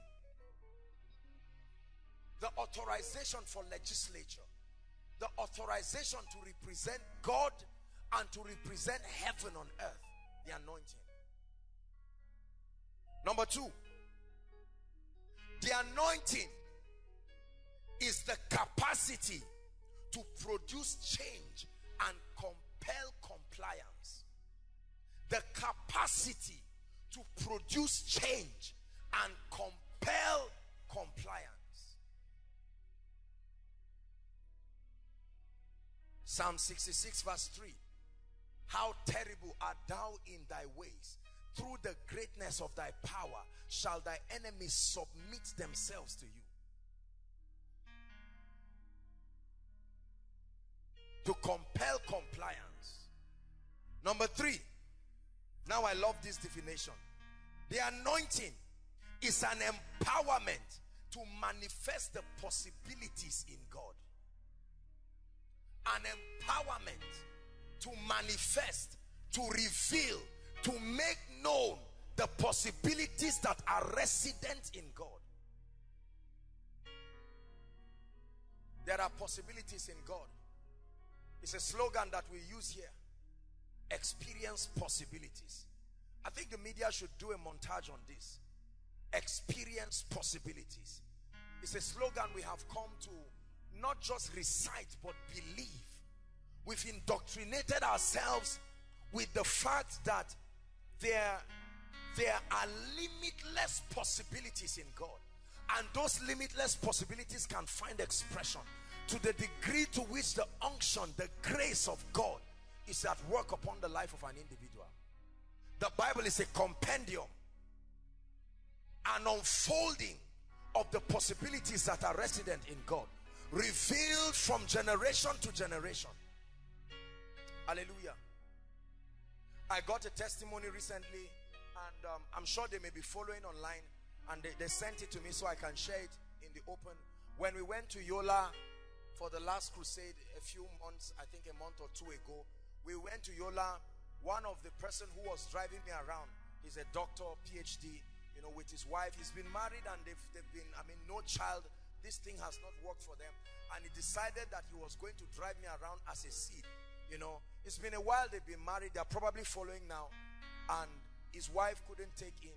And, you know, when they were done, we're about to leave, I asked him, I said, what would you want the Lord to do? And then prayed for them.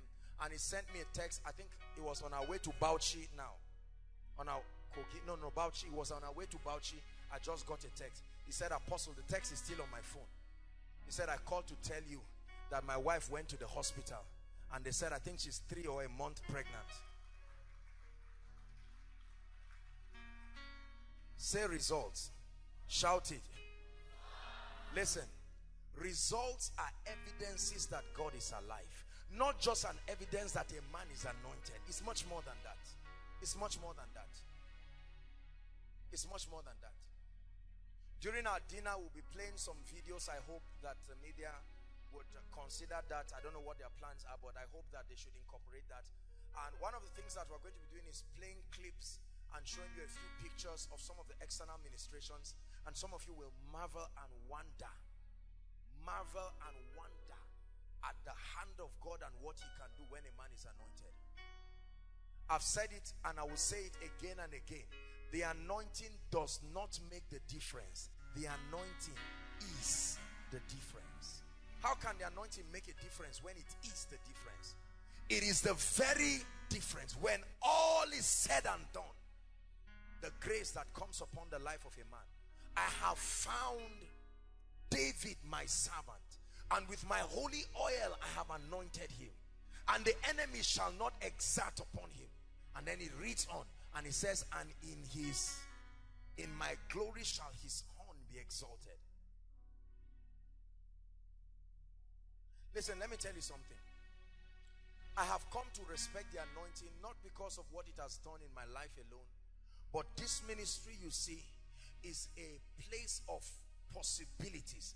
The testimonies, the tearful testimonies that have come. And it's not just because of Joshua Selman. Take the anointing out of my life and I'm as empty as this chair you see. Are we together? Someone's life is going to be changed because of the anointing. Someone's life will rise because of the anointing. Listen, after you've worked on your gift needs to be anointed. It's one thing to be gifted, but is your gift anointed? It says the spirit of man is the candle of the Lord, but candle without fire on it cannot give illumination. Are we together? There is an anointing that can come upon you and change the dimension of your entrepreneurial exploits, and you will see things happen that you never believed. There is an anointing that can come on you and your academic career just skyrockets in a way and a dimension. There is an anointing that can come upon your music ministry. So much more than the vocal competence and your work, you lift a voice and sing a song, and that song becomes somebody's healing. That song becomes someone's. I was watching a video today, Covenant Christian Center, and I was watching their leadership, their summit that they hold, their yearly summit, and I was listening to some speakers, and while they were talking, I said, my God, these guys are not just business moguls, they are absolutely anointed. Absolutely anointed. Are we together? Thou anointed my head with oil. You did not anoint my cup, you anointed my head. But that anointed translated to my cup overflowing. There is a relationship between what is on your head and what flows from your cup. Thou anointest my head with oil, my cup runneth over. In 2 Kings chapter 4, the wife of the son of the prophet went to Elisha. And Elisha said, what do I need to do to you? What is wrong? What is the problem? And she said, you know, this and that, there is this situation. And then he says, what do you have in your house? And she said, nothing. Thy handmaid had nothing except a little cruse of oil. And he said, that's it. He said, go and borrow vessels. Verse 3. Go and borrow vessels from all your neighbors. He said, borrow not a few. Borrow not a few. If you increase capacity, every oil assumes the shape of the container that holds it. If I pour this water on the cover, listen, if I pour this water on the cover will limit the water. This makes this water look as though it is triangular. Pour it in a plate, the plate will become like that. Thank you. Are we together? The anointing. And then when she got it, he now told her, he said, go and close the door. When the prophet was talking, the anointing is a living thing. It was hearing. It was hearing the discussion. And the moment she did that, she began to pour the oil. The oil began to multiply. Listen, it's not enough to be anointed. You must be anointed at a level that can command notable results. It's not enough to be anointed. The anointing is like currency. The anointing is like currency. 100 naira can buy sweet, but 100 naira cannot buy shoe. But it is still money. So don't say I'm anointed. The Bible says, Acts chapter 10, right? When Paul was speaking in the house of Cornelius, the salvation of the Jews, In verse 38 he said, how God anointed. Look at the extent to which God anointed Jesus. So it's not just that Jesus was anointed. Look at the extent. How God anointed Jesus of Nazareth with the Holy Ghost and with power. And then the Bible says on the strength of that anointing, he went about doing good and healing all they that were oppressed of the devil. Why? For God was with him.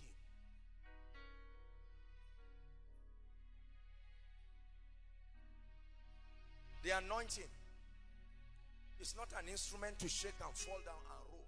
No. Those are just effects of the anointing on the human body. And then alongside with other spiritual dynamics that happen at the point of impartation. But the proof that a man is anointed is not shaking. Results. Results. I don't care whether you shake like a leaf. Results, brothers and sisters.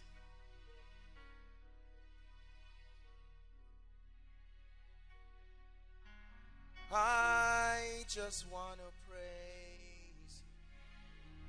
I lift my hands to say, I love you. You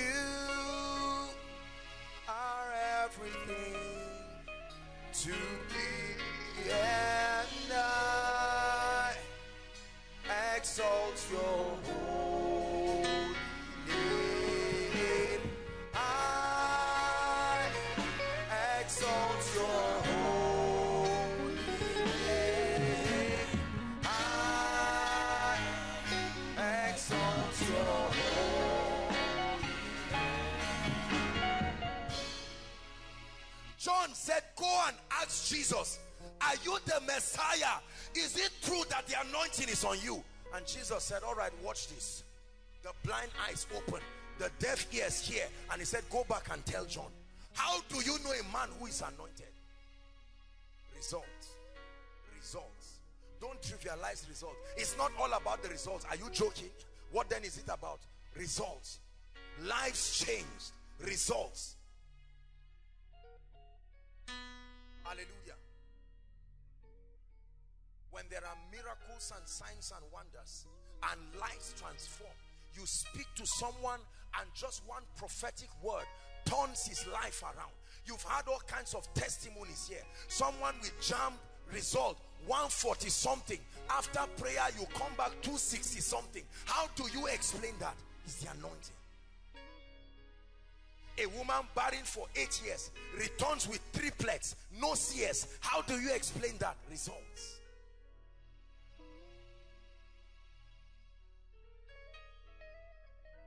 Are we together? Results. A whole family almost ravaged with HIV. That cause, and it's not by sleeping around, and just one prayer and everyone is healed. Not just one person. It's called results. Brothers and sisters, let me tell you the truth. You may be criticized, but you will never be ignored. Once the anointing of the Spirit is upon the life of a man, upon the life of a business, Satan will raise criticisms.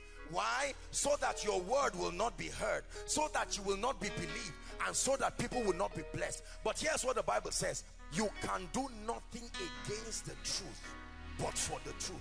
The truth was buried only for 3 days. After 3 days it came back to life. Results. Results. Notable results. Not just results. It says the Spirit of the Lord. Please give us Isaiah 61. The messianic prophecy. It was a prophecy about Jesus Christ. The Spirit of the Lord is upon me, he says, for he has anointed me to preach glad tidings to the poor, to bind up the brokenhearted, to set the captives free. Are we together? And then he continues and he says to proclaim liberty to the captives, and all of that, to proclaim the year of vengeance of our God, and all of that, to comfort all those who mourn. Verse 3. And then he says to appoint unto them that mourn in Zion, to give them beauty for ashes. That's what the anointing does. Beauty for ashes. The oil of joy for the garment of praise. Right? Or the oil of joy for mourning. The garment of praise for the spirit of heaviness. Then it says that they may be called oaks or trees of righteousness, the planting of the Lord, that he through them might be glorified. That they may be called oaks of righteousness. Brothers and sisters, when a man comes to a ministry wretched, terrible, not born again, and something happens to him, it's called the anointing. You get born again, you get filled with the Holy Spirit, your life is transformed, your mindset is changed, you become a leader, you become an ambassador of the kingdom, then you are now anointed again to reproduce same.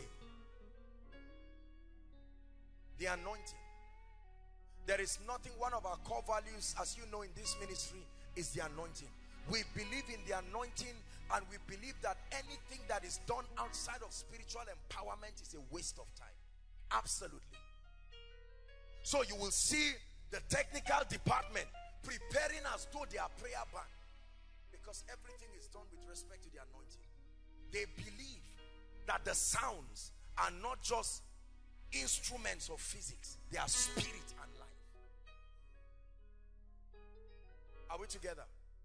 Listen, please hear me. I do not boast to have risen so far. Compared to where I need to go, I am just starting. But I can tell you this, I have had the privilege of mentorship to glean upon the shoulders of those who represent the systems of God upon the earth. And this is what they have done. And this is what they do daily. The keys are finite. The keys are not infinite, but every one of them is important for the door to open. The keys to your destiny, they are not infinite. They are not so many, but each and every one of them must be there in place. It's like a code. Your passion for God, a transformed mind, your gifts and your abilities, and then the anointing of God upon you. No. You can't be weak. You can't be weak. You can't be weak.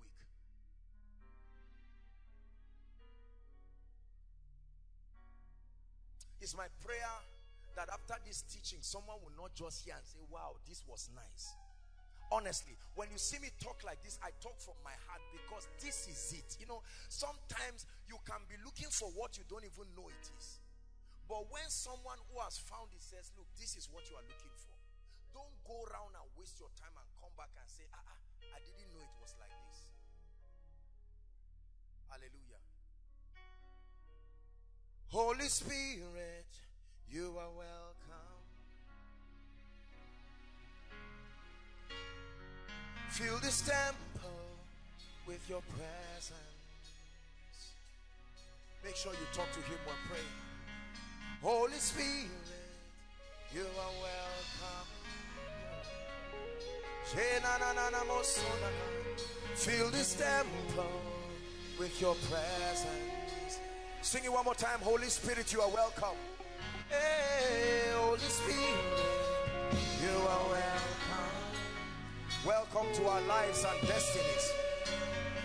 Fill this temple with your presence. We wait on you, Lord, we wait on you.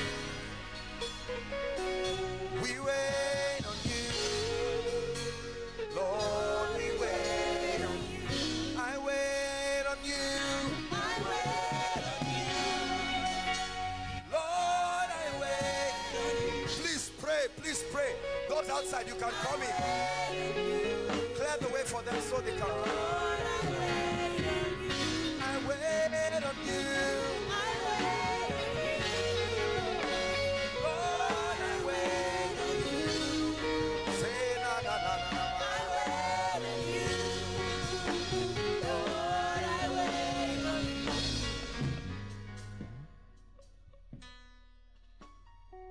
Holy Spirit, you are welcome.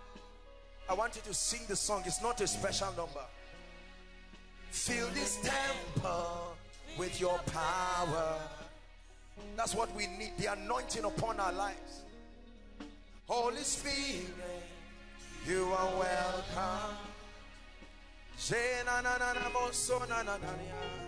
Fill this temple. We wait on you.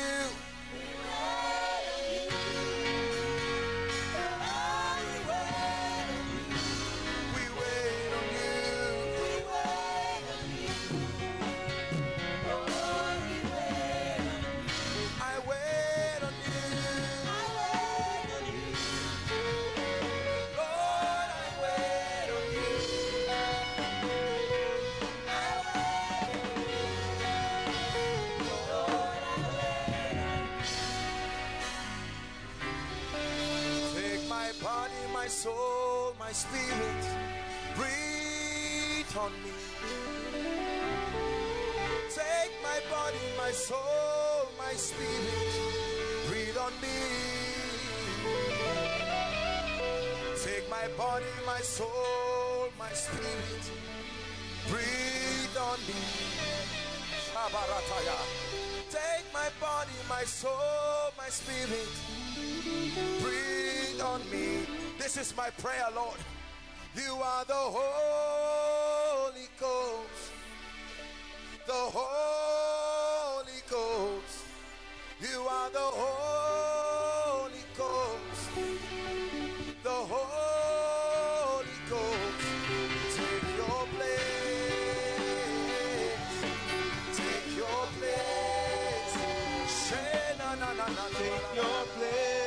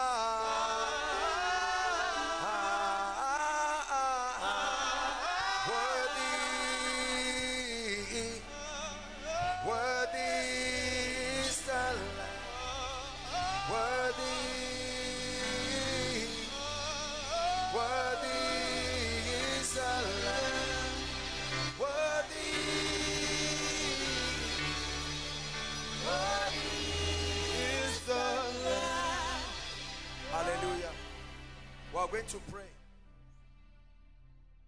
We're going to pray. I want you to mean business with your destiny.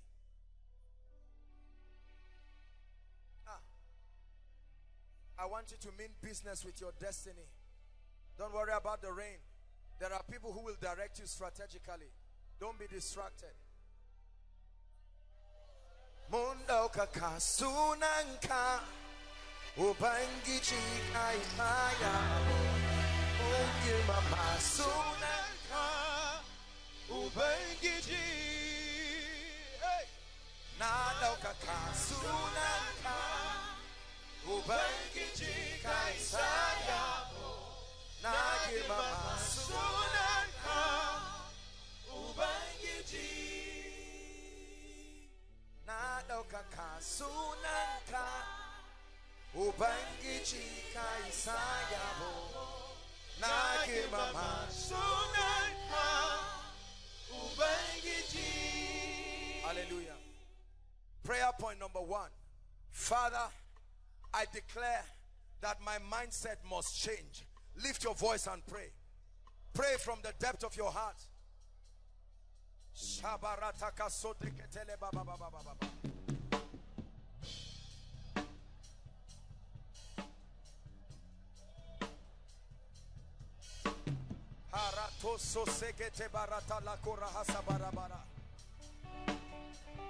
Are you praying?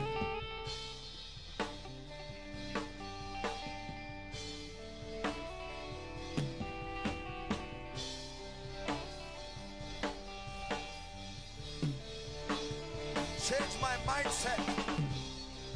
Change my mindset. Change my paradigm.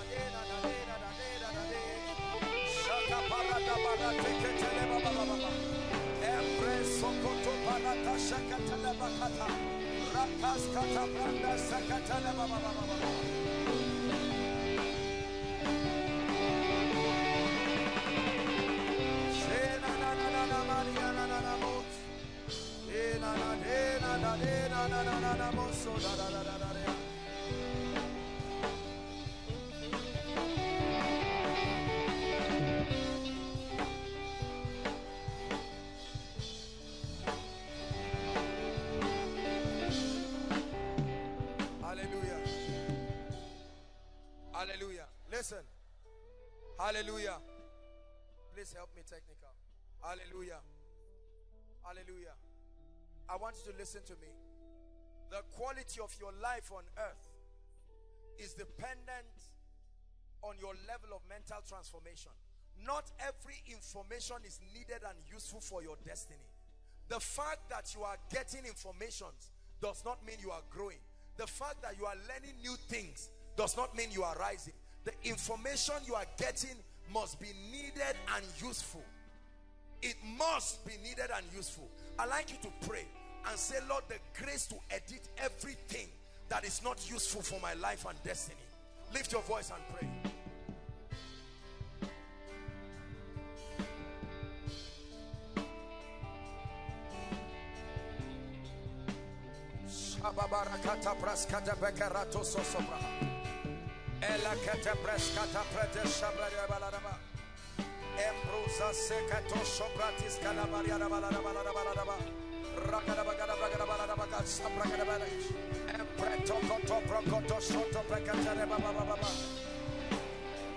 The right knowledge, the right information, the right knowledge, the right information.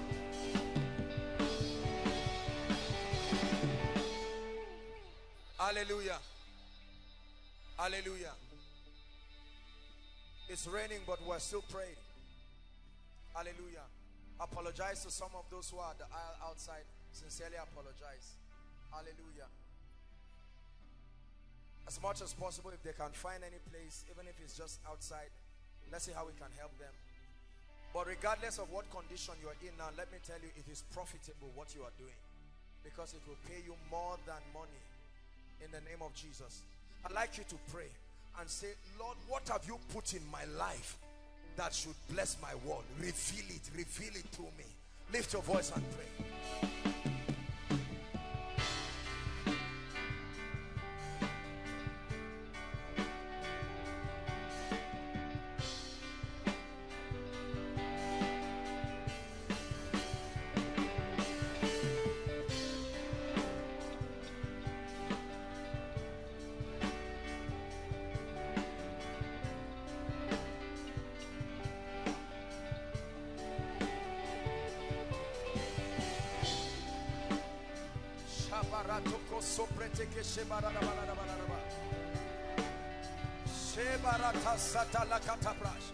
Lord, my gift, Lord, the abilities that you have put within me, in the name of Jesus Christ, I declare by the power of the Holy Ghost,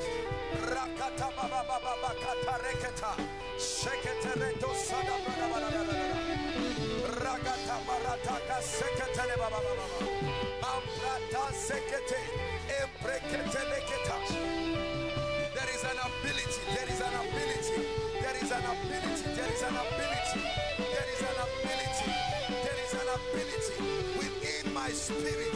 There is an ability that can change my life. There is an ability that can change my environment. Hallelujah. Hallelujah. Hallelujah. We're praying. The Bible says there is this treasure. The vessel containing it may be earthen, but the treasure is not earthen. It says there is this treasure in Joshua Selman. There is this treasure in Koinonia, that the excellency of power may be of God and not of man. I'd like you to say, every gift you have put in me, Lord, bring it out, bring it out, bring it out, bring it out. Lift your voice and pray. Every hidden potential, every hidden potential,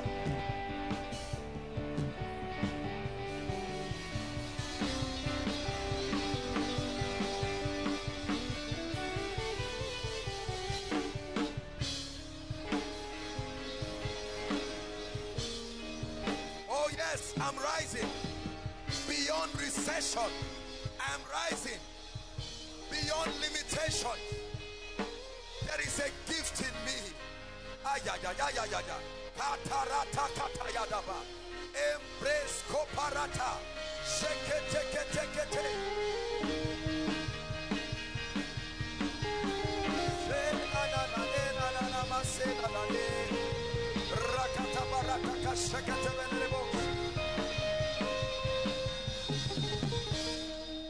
Hallelujah. Praise the Lord.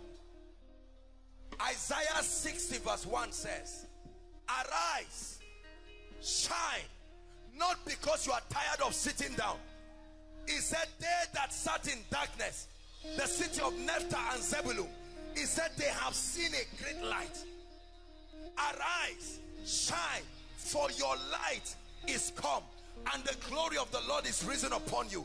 The Bible says, for darkness, confusion shall cover the earth, and gross darkness the people.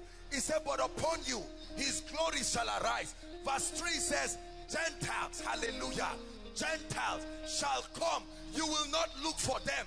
Gentiles will come to your light. Gentiles will come. You will not publicize. There is an unction, there is a gift, there is an ability. Gentiles shall come to your light. Then their kings to the brightness of your rising. It says your gates shall be continually open. They will not be closed day or night to receive the forces of the Gentiles. Listen, I want you to lift your voice and cry and say, all those who have been ordained to honor my gift, I call them into my life. Lift your voice and pray. Please be serious.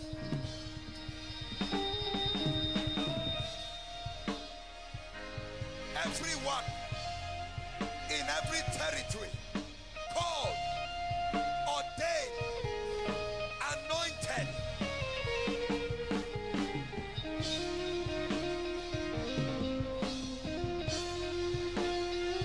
everyone called to honor your gift, your business acumen, your intellectual capacity, your education, your skill. Everyone ordained of God, everyone ordained of God, everyone ordained of God to honor what you carry. Call them forth by the power of the prophetic, by the power of the prophetic.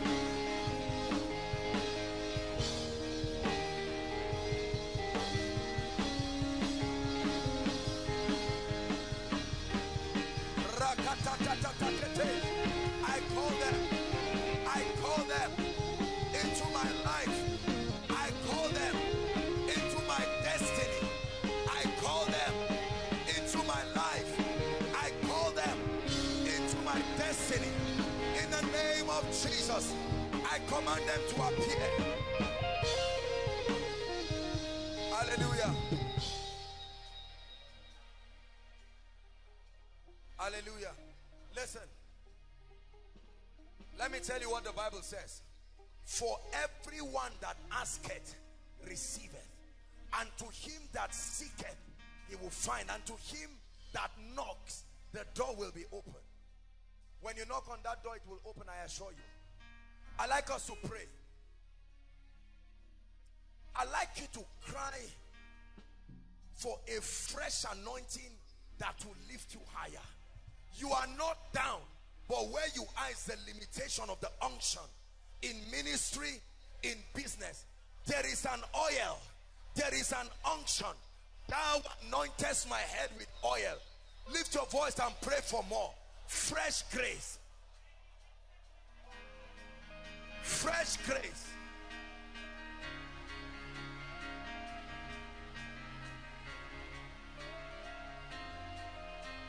Fresh grace.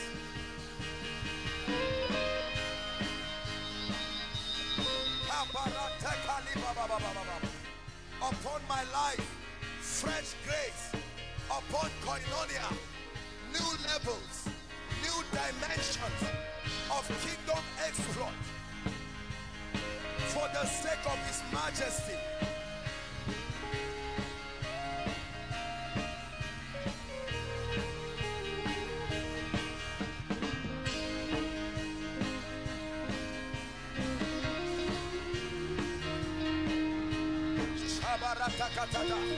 Oh, upon my life, I cannot be ordinary.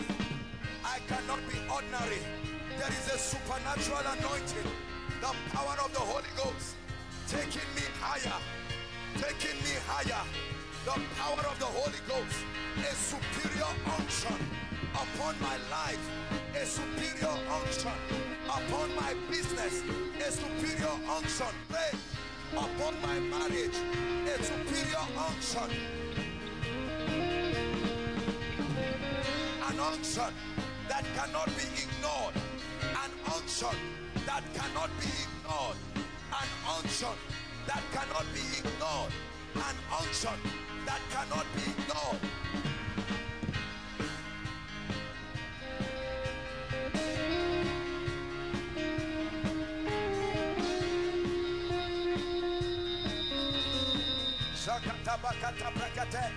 Everyone that asketh, receiveth.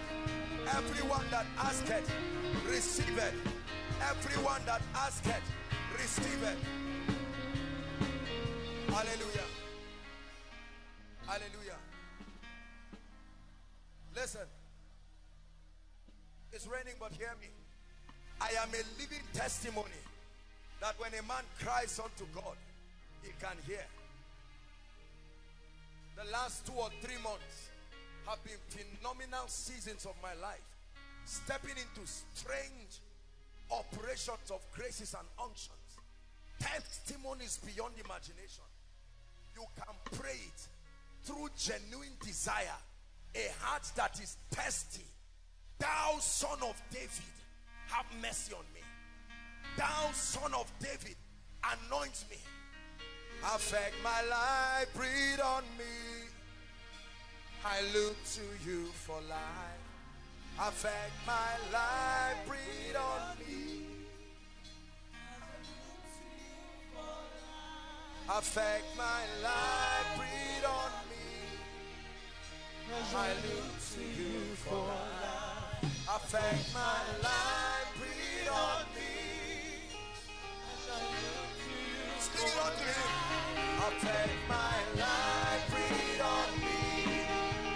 I look to you for life. Affect my life, breathe on me. As I look to you for life. Affect my life, breathe on me. As I look to you for life, oh God. Breathe on me. As I look to you for life. Songs of Solomon says, because of the ointment, so do the virgins love thee. Because of the ointment. So realms you have never entered will come to you. It's not just talking of women. Because of the ointment upon my head, so do the virgins love thee. They desire to be with you.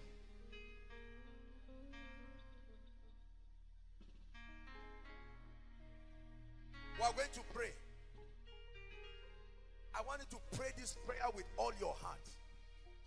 You are going to challenge every door of limitation. See, let me tell you, honestly, if we are to be truthful with ourselves, there are people, you are not down, but you are not up either. You can move up. When you are up, you know you are there. I like you to pray and say, I challenge limitations. You are a spirit and I speak to you. In this season you are living, lift your voice and pray. Lift your voice and pray.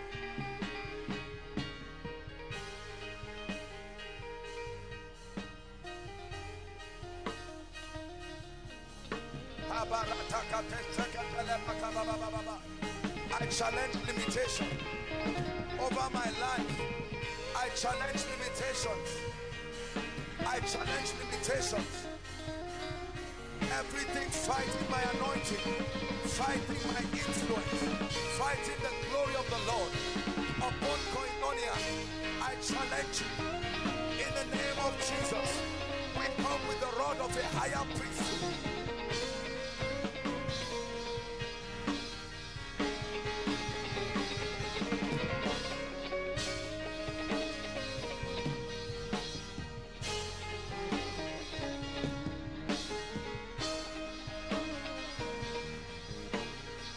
Hallelujah. Hallelujah. We are going to pray again. It's a year of multiplied grace and influence. Multiplied grace. Influence means a platform that can afford you an opportunity to shape the minds of people. I like you to pray. We have been indoctrinated that influence is a bad thing. Without influence, the kingdom cannot advance. The key to kingdom advancement is not just evangelism, it's influence. The key, and if I be lifted up, not if I be talked about, I will draw all men. The capacity to stand at the front line of systems and legislate and be a communicator of the realities of Christ. I'd like you to pray and say, Lord, every influence destined for me, I decree that the grace for it must come on me. Lift your voice and pray. Oh, desire it. Your heart is pure.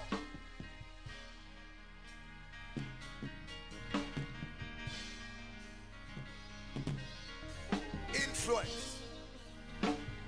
Access to kings. Access to nobles. Access to kings. Access to nobles.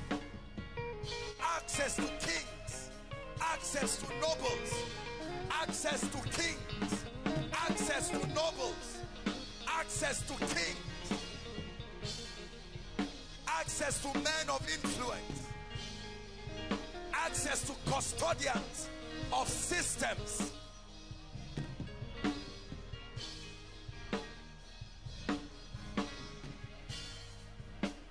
Hallelujah. Hallelujah. One of the blessings and the secret that is responsible for the ease in this ministry is unusual access, unusual influence. God has given us access to politicians, access to governmental figures, access to kings, access to financial people, access to mentors, access to voices that can advocate, access to the credibility of men, access to their willingness to let you leverage upon their success. I want you to pray again and say, Lord, the access I need to end struggle, bring it to my life. Bring it to my life. Lift your voice. It's not as hard as we make it. Influence is powerful. Influence is powerful.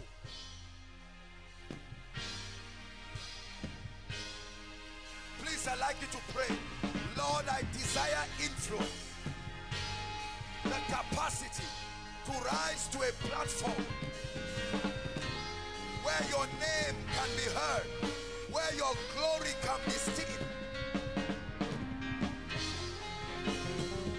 Hallelujah. Hallelujah. Praise the Lord. Listen, the body of Jesus was hanging on the cross. The body would have remained there indefinitely. It was not a prayer warrior that demanded the body. A man of influence called Joseph of Arimathea. The Bible says he was a noble man, a man of influence, and he used his access, are we together, to Herod, to Caesar, to demand the body of Jesus. He was a noble man. He had influence. He had a virgin tomb. He had influence. And he said, look, Herod, I need the body of this man. And he said, you have it. There are things you have been praying for that influence will give you at a platter of gold.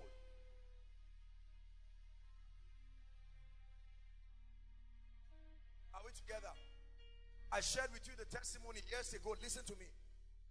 How that somebody was too short to get to NDA, and they said you are disqualified. And then he came back, and because he had access to the emir, he complained, and the emir said they should go back to NDA and tell the people that emir Yakara say the emir has added his height, they should take him. That's the power of influence. Are we together? I have gotten certain things in my life on the sheer platform of influence. You need it. Don't let mediocres deceive you that you don't need it. That's why somebody can come and bully a church with their land and collect it. Together with all the lawyers there, there is no influence. In the military, you should have influence.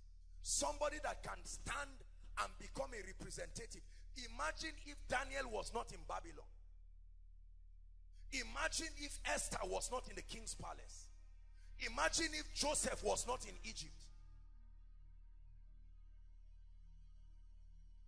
Let me show you how men. There was a time they wanted to kill Paul. It was not prayer. Paul took advantage of his influence. Will you kill a Roman citizen? Because the issue was too serious. If he said I'm an apostle, he would have died there. He said I'm a Roman citizen. You don't touch Roman citizens. We have been preached far too long in the body of Christ that the desire for influence is carnality. No, carnality is the influence of things on your relationship to God. It has nothing to do with wealth. I want to be friends with multimillionaires. I want to be friends with governmental figures so that we can come and say, can you give us land for church here? And they say, you, please have it. Protocols have been bypassed in my life. Protocols have been bypassed in this ministry because God has granted us grace. We are friends with the Nigerian Union of Road Transport Workers. We are friends with the police, the military. You name it, from any angle, there is somebody to speak. When a student is victimized on campus, there are intellectuals among us. There are people who we can speak to. Oh, daddy, sir, mommy, sir, please can you help this person? Let me tell you, it's a tragic thing when you are in the place of help and there is no voice to speak. Sometimes you are in the prison, you don't have access to the palace. You need somebody who is already in the palace to say, no, I endorse this person. This person is a man of integrity. It's not all about what you can do by yourself. Are we together? Nigeria that is full of bureaucracy and sentiment. You need men and women strategically positioned to help you. Matthew Ashimolowo was the first Christian to be allowed in Ghana TV, mainstream, to preach. They refused it. The indigenous pastors did everything to do. They refused it. But when he came, because he was connected to somebody who was connected to the government, and they knew that their daily bread was dependent on it, they allowed him. Who has God raised in your life to speak for you? Brothers and sisters, you cannot rise alone. Let me tell you, it's a mystery I'm sharing with you. You need men of influence. It's a class of destiny helpers. Are we together? That somebody can speak to you. Yes, I know the rent is due and they are about to throw you out. But somebody is a friend to your landlord. He can say, please landlord, I know that you are supposed to drive this, but this person is my son. And he say, on grounds of relationship. Do you know, let me tell you, how you know there is no helper in your life is when you get into trouble. You fight alone. You pray alone. When Daniel was in the den, Darius could not sleep. He rose up the next day. He said, oh Daniel, has your God delivered you? When he said so, he said, bring him out. Go and carry all those people. Throw them in. Who can punish your enemies? Who has what it takes to bring to book they that speak against the purposes of God? Every one of our board of trustees, by the grace of God, this ministry is a man or a woman of influence. Are we together? If there are people today, the government cannot come and bully them. There are churches. One of my pastor friends was speaking to me. He heads the branch of one ministry in a particular northern city. And he said how that they had refused. They showed him the letter signed by the governor that they cannot give land. It's impossible. No matter what you do, they cannot give church land. All the other churches that had it since. But in recent time, no, they will not give it. And a particular denomination in this country, they decided to do an expansion program. And they have 6 of their churches there. All of them own their land. They influence. Shout it again. Somebody called somebody who said, look, be careful. This seat you are in is for 4 years. You don't play with, no matter how stupid, no matter how a madman is, he does not enter fire by mistake. You need influence. There are many believers, there are many families that are bullied, and there's no one they can run to. There are many men of God that are bullied. The Bible said, be wise as serpents. You live in an economy, a system that is hostile to anything God. You need influence. Unfortunately, all the people in our lives are like us. We are the most influential persons among them. When God taught me this, I started making friends with billionaires. I'm not looking for their money. Access and influence. Are we together? The property that we want to get, the person said they were giving it to somebody. There are some business persons who came and wanted to get it. But because of influence, no, leave it. We want to give believers and we want to give this ministry. Brothers and sisters, if you don't pray this prayer, you will struggle alone. You don't have to pay for everything by yourself. Let influence pay for some things for you. Whilst you are seated in 1 minute, I'd like you to just begin to pray and obtain grace from God. You are seated inside, you are seated outside. Obtain grace. Let it be from the depth of your heart. Father, I obtain grace. I obtain grace to fan my prayer altar back in the name of Jesus, the Son of the living God. Someone is praying. Shiprande kaskadela hasibash. Magata prandegedebeleko siata. I obtain grace. I can pray negative things out of my life. I can pray the will of God into my life and destiny. You want to strive for mastery, you must understand prayer. Hallelujah. Listen. The Bible recommends, listen carefully. The Bible recommends an approach to prayer. The most effective dimension of prayer, second only to praying in the spirit, is praying the promises of God. Write it down, please. Praying the promises of God. Isaiah 41 and verse 21. The word of God, as you know, defines the boundary of God's commitment to the believer. That means God cannot be committed to the believer outside of the provisions and the allowance of Scripture. Let me repeat myself. God cannot be committed to the believer outside of the provisions and the allowance of Scripture. The word of God defines the boundary of God's commitment to the believer. It says, produce your cause, saith the Lord. Bring forth your strong reasons, saith the King of Jacob.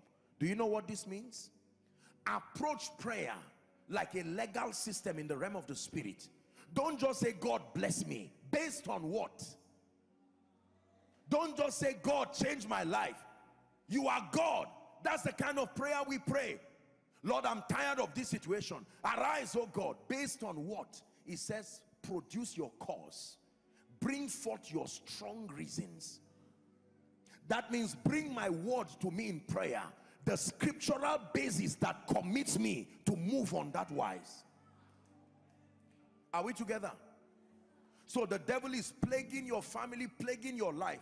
And you say, God, I'm tired of this situation. In Jesus' name, I assure you, you reported your situation, but you didn't pray.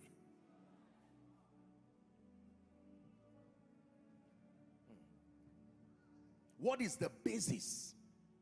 Lord, bless me. What is the basis? Even Jesus himself, I've taught you this. When Satan came to Jesus, he said, it is written. It is written is what gives strength to your prayer. It is not what you are saying that gives strength to your prayer. It is saying what is written. When you say what you want, it is not prayer. When you say what is wrong, it is not prayer. It's when you connect what you want and what is wrong to what God has said. Now that is prayer.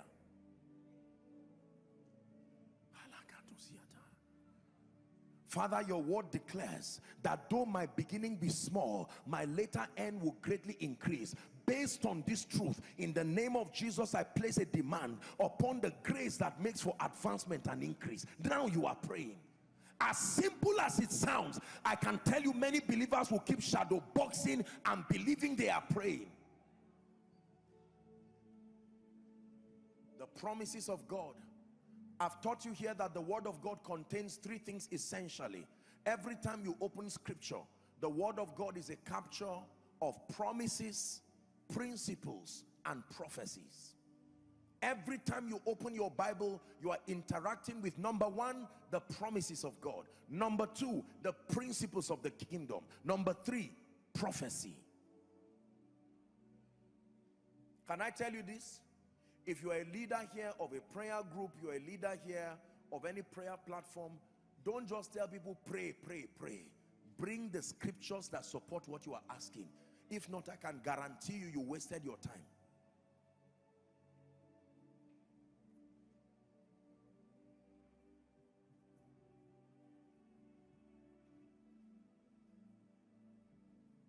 Hezekiah turned his face to the wall. He would have said, God, this is not fair. He said, remember, I have worked diligently. In other words, remember what your word says about those who serve your house. Can I tell you this? If you know how to bring forth your strong reason, you can go to bed. You will commit God and destroy, dislodge anything that is not of God in prayer.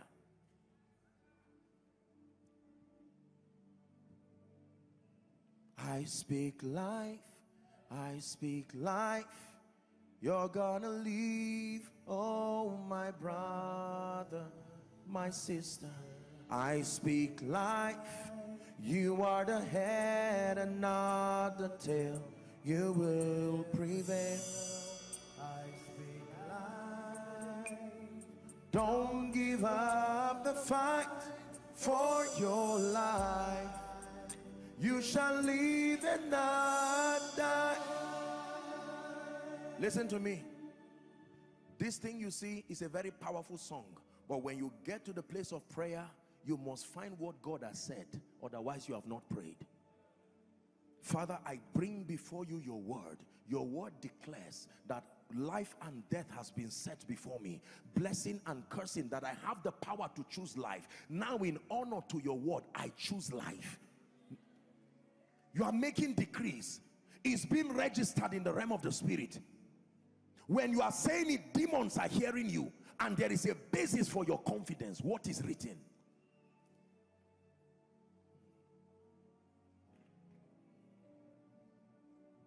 Father, your word declares that 1,000 shall fall by my side and 10,000 by my right side, that none shall harm me. It is not just what is written that blesses you, it's what is written that you have found, and you engage with understanding even in the place of prayer. I found your word and I did eat it. It was a joy and a rejoicing unto me. Is someone learning? So your first assignment when you want to engage in prayer, especially in understanding, is to make sure you have the patience to bring the scriptures that become the basis of your defense and of making your petition. Don't just go and pray and ramble around. Internet has made it easy to pray efficiently. If you want to pray concerning your health, say for instance, you can go and just Google prayers concerning health. Different scriptures will come. It's your responsibility to filter it by the Spirit to the 2 or 3. If you can find just 2 or 3, that may be sufficient. Go to the place of prayer. Lord, I bring before you this, and you are praying, and while you are praying, you find out that things just begin to shift and change. Believers, please hear me. If we don't teach believers the power of prayer and gaining mastery even in the place of prayer, many people will stop praying. They will be tired and say, this thing does not work. The prayer that works is the prayer that is connected to scripture. The prayer that works is the prayer that is derived of the Spirit. Outside of the ministry of the word and the Spirit, prayer does not work. Let me repeat. Outside of the ministry of the word and the Spirit, prayer does not work. It just becomes a motion of dissipating energy.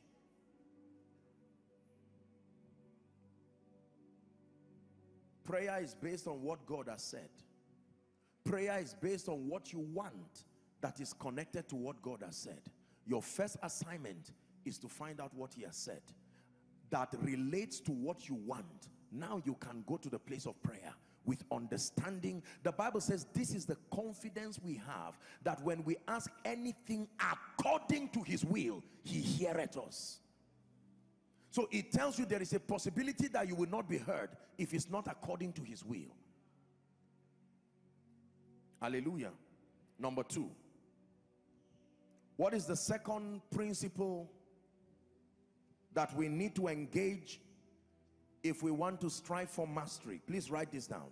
Understanding and engaging the laws and the principles of the kingdom. The first is understanding prayer. The second is understanding and engaging the laws and the principles of the kingdom. I can spend weeks after weeks teaching this. Understanding and engaging the laws and the principles of the kingdom. That means your mastery in this kingdom is based on the degree to which you understand and engage the laws and the principles of the kingdom. Remember our initial scripture, that he that strives for mastery is not crowned unless he strives lawfully. Matthew chapter 16 and verse 19, please. Someone is rising to a point of mastery in the name of Jesus. Matthew 16:19. And I will give you the keys of the kingdom of heaven. Say the keys of the kingdom. Please shout it one more time. Say the keys of the kingdom. And I will give you the keys of the kingdom of heaven. And whatsoever thou shalt bind on earth shall be bound in heaven. Whatsoever thou shalt loose on earth shall be loosed in heaven. Now King James did not do justice to what this really means. The expression is that you have a way of seeing what has been bound in heaven, then you now bind it on earth. Give us Amplified. Amplified will give us a clearer picture of what the Bible says. Now listen. I will give you the keys of the kingdom of heaven, and whatsoever you bind, declare to be improper and unlawful. That's what binding is. On earth must be what is already bound in heaven. Are you seeing now? And what is already bound, whatsoever you loose, declare lawful on earth, must be what is already loosed in heaven. He is saying that you have the power by access to the keys of the kingdom. Through knowledge, you can know what has been declared from the realm of the spirit to happen in your life. And with these keys, you bind and loose. With this key, you declare lawful and you declare unlawful as far as your life is concerned. the keys of the kingdom. You gain mastery by holding the keys of the kingdom. In Luke chapter 11 and verse 52, Jesus calls it the key of knowledge. Luke 11 and 52. He said, woe unto you lawyers, for ye have taken away the key of knowledge. Ye entered not in yourselves, and them that were entering you hindered. What wickedness! You didn't enter into that realm of mastery through knowledge, and those who now want to enter, you are stopping them. Jesus said, woe to you. He cursed those who were trying to stop people from gaining exact spiritual understanding.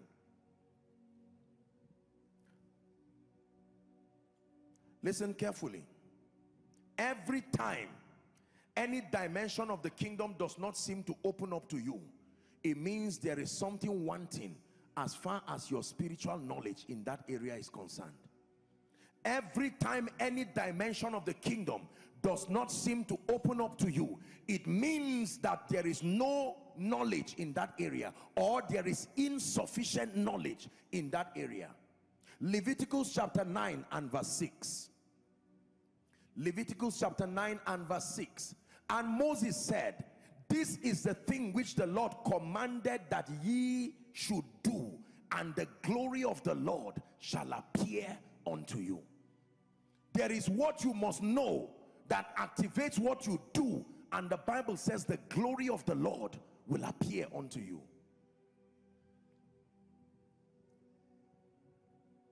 Believers, listen to me. Your prayer this night should be Psalm 25 from verse 4 and 5. Psalm 25 from verse 4 and 5.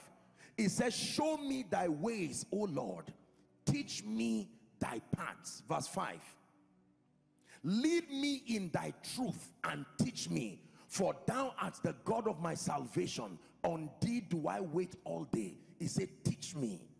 Open my eyes, oh God, to see. Take away this age-long ignorance in my life. I want to gain mastery through knowledge. I'm tired of being afraid, going out in the morning and wondering if I'll come back. I must fortify myself with knowledge. I'm tired of being afraid because of what is happening around the economy. I can rise through mastery and gain knowledge of the laws of the kingdom.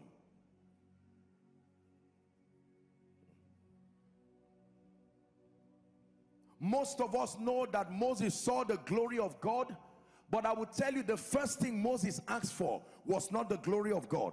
Exodus chapter 33. There were two requests that Moses made. The first was in verse 13 and the second was in verse 18. Please, let's look at it quickly. Now therefore, Exodus 33:13, I pray thee, if I have found grace in your sight, it says, show me now thy way. Show me your way was his first request. Then you go to verse 18 and he now prays a second request, and he said, I beseech thee, show me your glory. There is a relationship between his ways and his glory. Show me your way, show me your glory. So the Bible says he made his ways known to Moses, but to Israel they only saw his acts, the results, without gaining mastery on how to reproduce them. Hallelujah. Listen to me, ladies and gentlemen. When I found these truths, I made up my mind that I was going to learn the laws of the kingdom, no matter how many. I will search for them one by one, by one, by one, by one, until I gain mastery. I will study and restudy and restudy until my life becomes a capture of these principles. Most of you have not mastered the laws of the kingdom. I submit to you. And I submit to you that it's not as easy as it sounds. It takes a lot of dedication and intention to say, I'm not going to live my life shadow boxing. I will learn these principles. Every facet of your life has the ways of God that control it. Finances, your health, longevity, ministry, influence. There are laws of the kingdom. Please pay attention. You see, we live in very troubling times right now, And so many people are already troubled and perplexed, wondering what will become of my life. Your immunity in the days that we live is the fortification that the knowledge of these laws provide for you. These laws can surround and secure you like chariots. You can know of a truth that you will stand the test of time, because these laws are backed up by God's own integrity. Hear what I'm telling you. The spirit of death will look for everybody, including you. I don't mean to scare you, but it is the truth. If you do not know the ways of God to keep yourself alive, you will be surprised thinking you will not die till you die.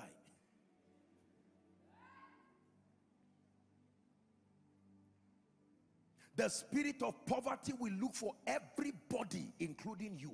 Even Jesus said, Satan cometh to me, but he did not find anything, but he came. Are we together? In this kingdom, our defense is based on the power of the laws of the kingdom that we understand and we engage.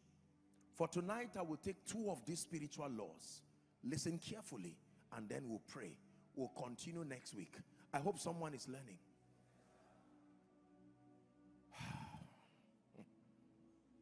God of heaven.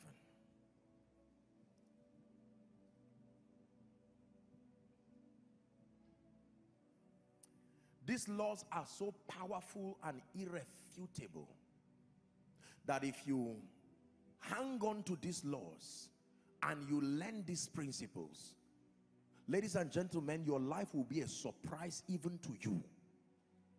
Are we together? The first law is the law, I call it the sacrifice of total surrender. Just write it down. The sacrifice of total surrender. 1 Corinthians 5:14 and 15. The sacrifice of total surrender.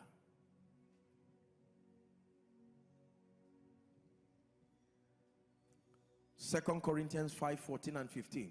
Please give it to us. The sacrifice of total surrender. It says, for the love of Christ constraineth us, because we thus judge that if one died for all, then we're all dead. Verse 15, please look up. It says, and that he died for all, that they which live should not henceforth live unto themselves, but unto him which died for them and rose again. The sacrifice of total surrender. It all belongs to you. Oh, it all belongs to you. It all belongs to you. Oh. Matthew chapter 16 and verse 25. This is one of the most fundamental principles for the making of champions in the kingdom. This law is a sacrifice. It will take everything from you, but it will give you everything. You want to gain mastery in the kingdom? Learn the ways of God. For whosoever will save his life, what will happen to him? You will lose it. And whosoever will lose his life for my sake, that person will find it. Let me tell you this. You are not ready to do business with God until you die to yourself. There are 2 things you have to conquer: sin and self. If you conquer sin, you are still not free. It has to be sin and self. What an unbeliever needs to conquer is sin. What a believer needs to conquer is self. Both must die for you to rise.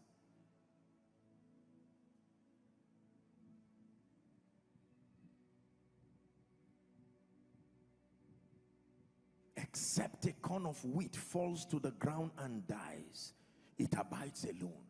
I want to show you a very powerful but neglected spiritual law. For as long as God is still something you use to make a good life. For as long as God is still a deity that you use to be a champion, you use him to get prosperity, you use him to get this, forget about certain levels of mastery. Not with power, not with wisdom.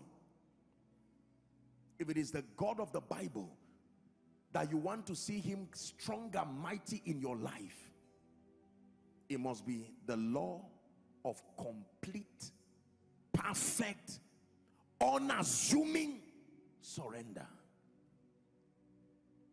Another word for it is death. I know you don't like what I'm teaching you, but please hear me. If you are striving for mastery, you have to obtain grace from God. Die to your desires, die to your feelings, die to whatever it is, anything that is not the Christ. I have been crucified with Christ, nevertheless I live. There are many people who want to gain mastery over the anointing. They just see wonderful things happen, they want anointings. No, you have to be dead. God does not trust you when you are alive to yourself. Your tendencies, the variables are too many. When you are dead, he can give you money. Because if you keep 1 million on a dead man's body, you come and meet it there. But if somebody is alive, even if he's sick, and you keep 1 million there, you will come and find 750,000. He didn't go out, yet the money left. The tendencies of men. Are we together? Let me tell you this. There are many believers that take God for granted. They think God just plays abracadabra. They pray all kinds of prayers. They want high level power. They want this level of grace. They want influence. And the price of death is a price they are unwilling to pay. I tell you sincerely, behind every strange dimension of mastery and grace is blood dripping on that altar. The price for life, I have taught you, is death. The size of God is so heavy, if you carry him alive in yourself, it will kill you. Listen to me. Many of you here desire higher levels of grace. You want to see God use you so mightily. You know what it means to die to yourself? It means there is nothing and no one that will ever have the ability to replace God in your life. To die does not mean to throw away your plans. It means to demote them to a point that God stands at the epicenter of your life.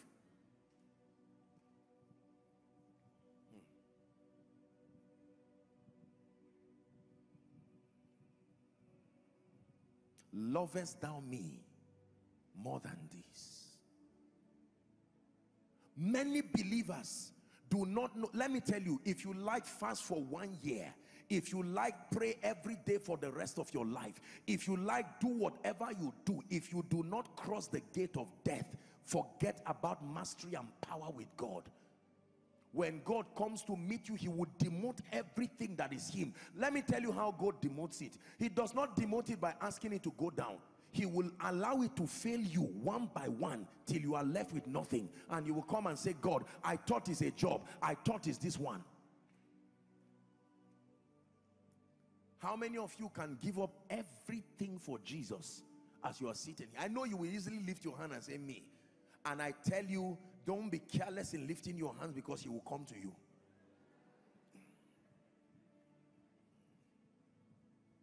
It's a very difficult law that you need the grace of God to keep. Because remember, you've spent your life building your reputation. You've spent your life fine-tuning your ambition. And here comes the King of Glory, pushing everything and wanting to take that place. It's as if you don't have a life again. Lord, you want to just come and damage my life and my self-worth? And he tells you, I don't kill. I only kill to resurrect. I give you another body, a life of beauty and glory. Help those under the anointing. You want to see the power of God? You want to see the grace of God? Forget all these things. I know what I'm saying. You package seed offering, come and drop it. He will not impart that realm on you. Our generation just believes that money does everything. Just squeeze an envelope and drop it, and you want to drop a realm of power that only death can take you. No, sir. There is a place for those things, but that is not it.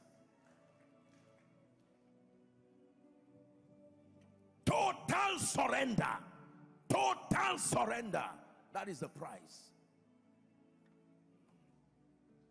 Your prayer now finds value. Your word study now finds value when that surrender is in place. It's a sacrifice. I beseech thee, brethren, by the mercies of God, that you offer your bodies unto God, a living sacrifice, holy and acceptable unto God. He calls it your reasonable act of worship. Do you know what it means to be surrendered? You lose the ability to tell God no. To be totally surrendered means you have killed the option of no forever. Whatever you want, my answer is yes. Whatever you say, no more argument with you. You are final authority in all things.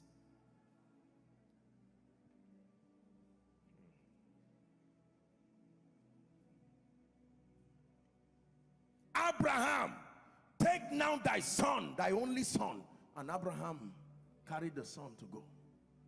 Even Jesus himself, that was the law that he engaged.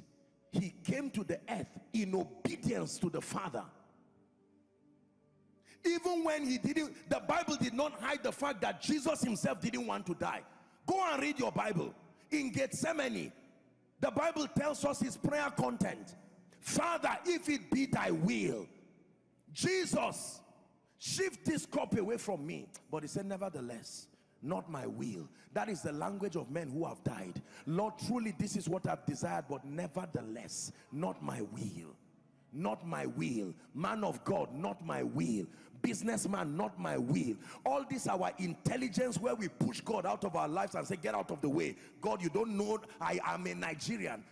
We keep crash landing because we don't allow the wisdom of God to take precedence. Nevertheless, not my will. I will keep telling you this. I love you so much with all my heart, but if the God of heaven will ask me to close Koinonia now, I stand before the God of heaven to tell you that this will probably be the last service. That's it. Don't say you love him more. He will test it. More than what? More than what? Is someone learning now? You want to strive for mastery? You have to get to a point where your mind is spiritually minded. Spiritually minded. Lord, if it is for you, there is nothing I would not do. For your glory, I will do anything just to see you, to behold you as my King. For your glory, Lord, I will do anything just to see you, to behold you as my King. I want to be where you are. Gotta be where you are. Listen, can I tell you, there is nobody sitting here or standing here, including the man speaking to you, who has the power to give your all.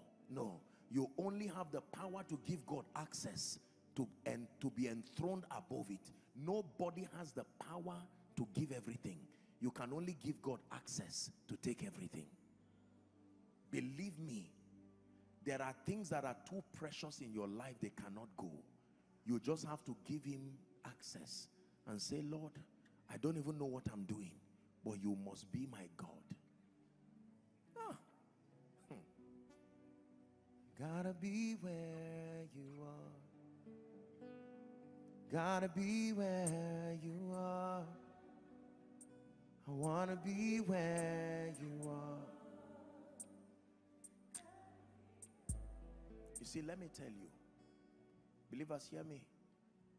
When you get to this realm where nothing else matters to you, anything that comes close to God has already failed, because God is in a position jealously guarded.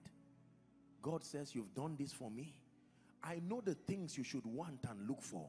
And since you have prioritized me, you will begin to see things you did not even pray for.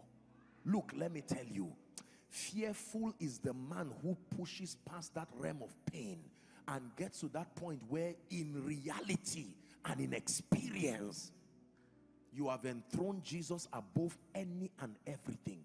There is nothing God will not give you. Believe me when I tell you this. I've shared with you my experience where God told me, son, if you will let men see me, there is nothing I will not give you. Please help them. If you will let men see me, there is nothing I will not give you. There is nothing, there is no one who compares with you. I take pleasure when I worship you. I take pleasure in worshiping. I take pleasure in worshiping you, Lord. Hear me?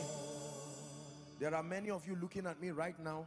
You are only in church because of the need that brought you.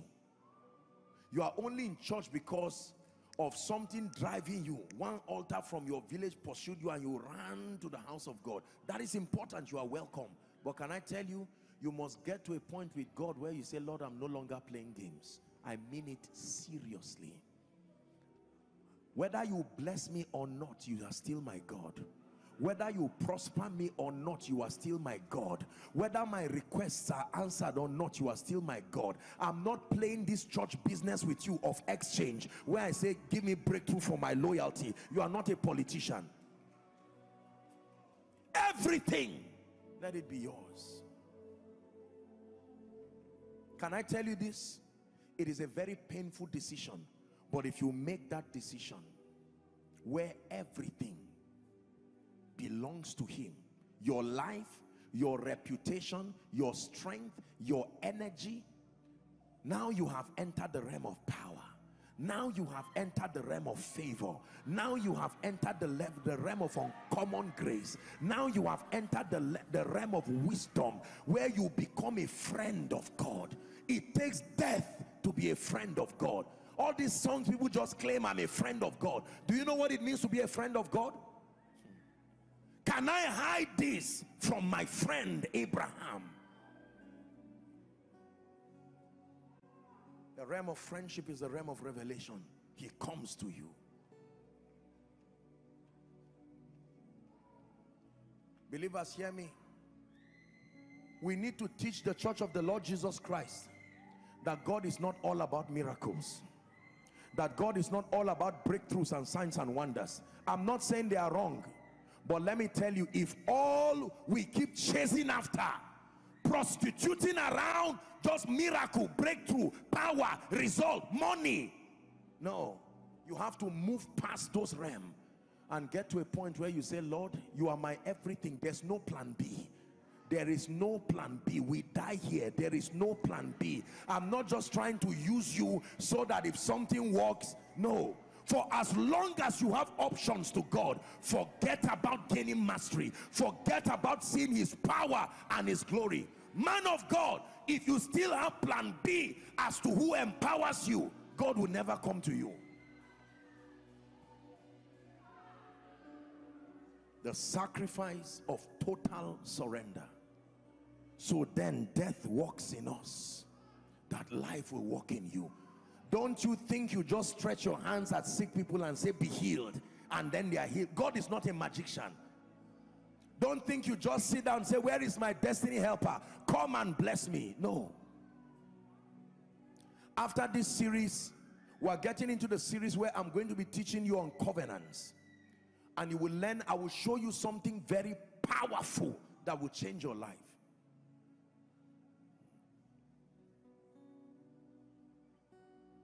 When you go and meet occultists and these people who walk, they don't hear anything like word of mouth. I'm going to be loyal, I'll be serious, and nonsense. You are just talking nonsense. Bring a piece of paper, they say nonsense. A paper that you can tear is your own blood you bring. I hope you know. For Satan to take you serious, you must bring your blood. And then they cut, they will open. So you've seen these things in Nigerian films and the rest. and then they make some incisions, and now Satan can be sure that you are serious with him. What makes you think you just fold your arms and casually, emotionally come to God and say, God, just give me 1 billion plus anointing for nations, I promise I will serve you? And you think God is so stupid, you say, I love you, I died for you, take it. No, there is a realm of death where he's the one who brings you alive. You no longer live for yourself. Otherwise you can pray and pray and pray, and God cannot trust you. It will be a risk to give you that kind of power. It will be a risk to give you that kind of pedigree. It will be a risk to give you that kind of wealth. Why am I teaching you this? I truly believe with all my heart that we're entering seasons where Matthew 25 is about to be replayed in the church. You know what Matthew 25 is? The parable of the talents. God is coming like a mighty wind upon believers, and he's beginning to trust them with things for nations. I tell you this, you will start seeing God give gifts to men in spectacular ways. You will start seeing God trust men with graces for territories and nations. The question is, can your death afford you that gift? He gave unto one 5 talents. He gave unto one 2 talents. There are prophets that will rise like never before. There are apostles that will rise like never before. There are businessmen that will rise like never before. There are politicians that will rise like never before. You will see levels of power that will dumbfound principalities and powers. But let me tell you, the prize is not just fasting. The prize is not just prayer. The prize is not just Bible study. The prize is death. All of you must be on that altar for that fire to come.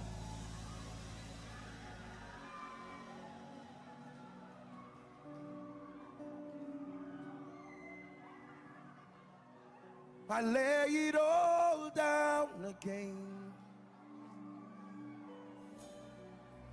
to hear you say that I'm your friend. Help me find a way, bring me back to you. Hey, oh,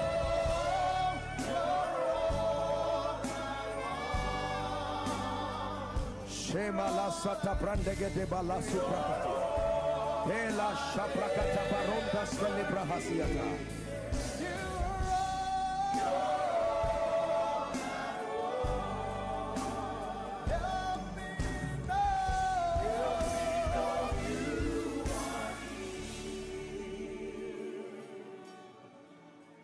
Hallelujah.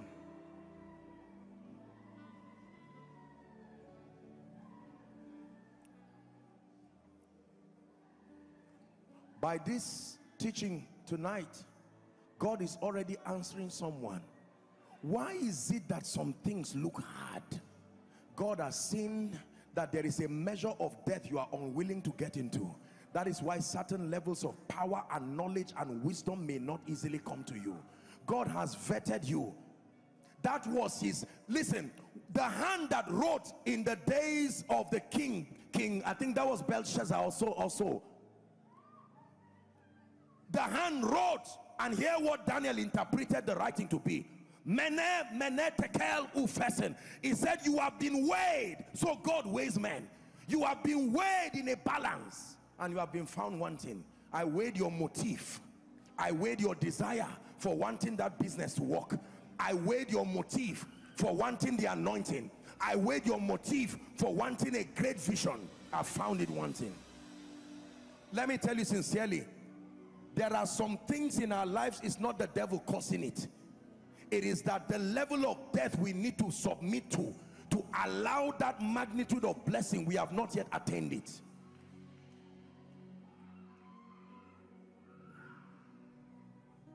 Businessman, it does not take God anything to arrange systems that bring you millions and billions. I assure you, this God of heaven has shown once and again that the cattle on 1,000 hills belong to him. But there is a level of death. You know what it means to sit down with hundreds of billions in your account in cash and assets and still roll on the ground before God? Go and ask Solomon what happened to him. Go and ask King Solomon. Solomon, who saw the manifested presence of God twice. Everything he wanted he had. But he got to a point in his life where the Egyptian women turned him and he forgot the God of heaven. He wrote the book of Ecclesiastes as a backslidden man. Death. You are striving for mastery. The Bible says he that strives for mastery is not crowned except he strives lawfully. We need to pray and ask God to purge our hearts, vet our tendencies, and remove anything that will stop that weight of glory from resting upon us. That is the prayer of the believer in this season. To sit down and say, Lord, you see I'm qualified for this is nonsense. You must cry and tremble before God and say, Lord, I don't even know my tendencies myself. Can I tell you the truth? I don't mean to insult you and I don't want you to feel bad. There are many of you who have been in this city for many years and many decades. You are well-meaning Christians and yet you don't seem to have passed beyond certain doors. I will tell you what is wrong. You have seemed to do everything right. There is something God has seen in your heart, that if certain weights of glory rest upon you and that thing has not died, it will end up being a disadvantage. It's like giving a little baby an AK-47 and showing the baby how to shoot. The baby can turn it to himself and shoot and kill itself.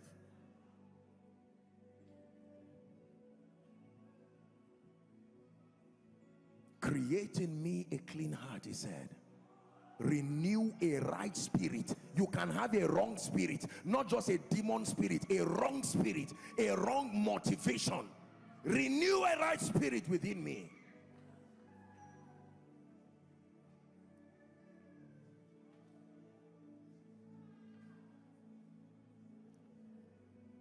This is only the first law, so that when you see the unusual exploits that God is doing through men and women across the globe, please do not think it's just luck, and do not think it's just impartation.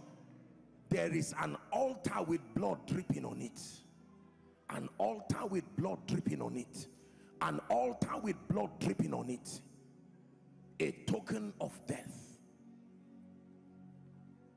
My question to you is, are you willing to just keep playing Christianity, playing nominal Christianity, or you are really ready to dive into this river of seriousness and mastery with God, to say, Lord, I know that the thoughts you think towards me are not thoughts of evil but of good, to bring me a future and an expected end. I'm ready to burn the bridges behind me. As for you, I am with you forever and for the rest of my life.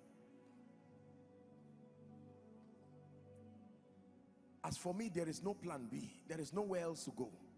The bridge is burned, long burned. We live here, we die here. There is no plan B. You have plan B and C and D and E and E and F. That's why when you say, God, I give you everything, all the other plans say, what of us? We are here too. You must burn everything and say, Lord, it's all about you. Remember that our song? Jesus, no, this is for you. It's for your glory and your fame. It's not about me, as if you should do things my way. You alone are God, and I surrender. Listen, tonight is not just a teaching. If I just stop on this law alone, it is sufficient for the night, because we are going to take out time and pray. And in that prayer, you see, I'm going to leave you and God alone. I'll be doing my own here with my own God. And you are going to have to pray and say, Lord, you are the one who knows the truth of who I am. You are the one who knows the tendencies in my heart. You are the one who knows what is blocking what I see in my visions from happening in my life. there are realms I should have entered now. There are dimensions I would have attained. There are some of you, everything you have seen in your visions, not one of it has come to pass because you are too alive in yourself. It's a risk for God to allow prophecy to manifest in your life.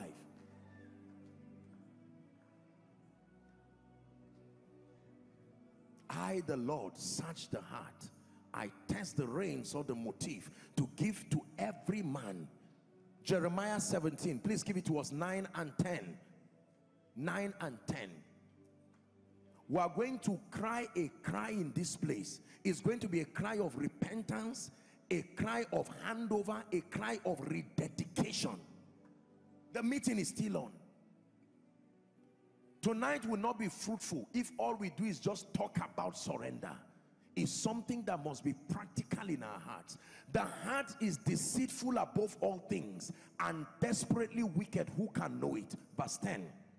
It says, I, the Lord, I search the heart, I try the reins or the motive, even to give every man according to his ways and according to the fruit of his doings.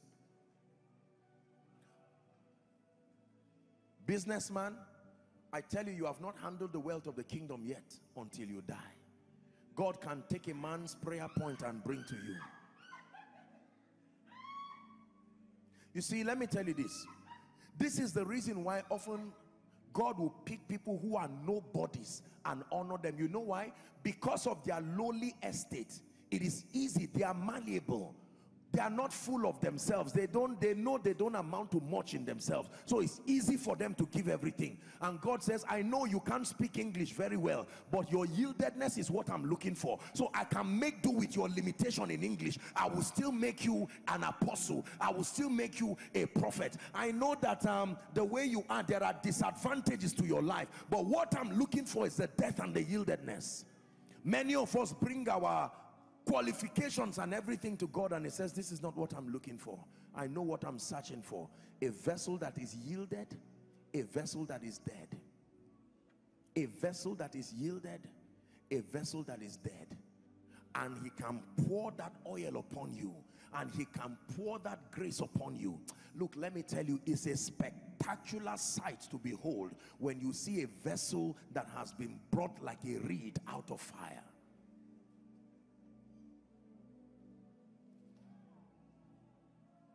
If you came to church tonight to encounter the God of the Bible, if you came to church tonight because you are serious with God, if you came to church tonight because you truly mean it with Jesus, if you came to church tonight because you know that the spirituality of your life is what controls everything around your life, then it was a good reason to come to church tonight. But if you came to church just to sign the register that I'm in church today, or you came to church to just escort someone for the fun of it, I love you with all my heart, but I may tell you it was not a wise reason to be in church.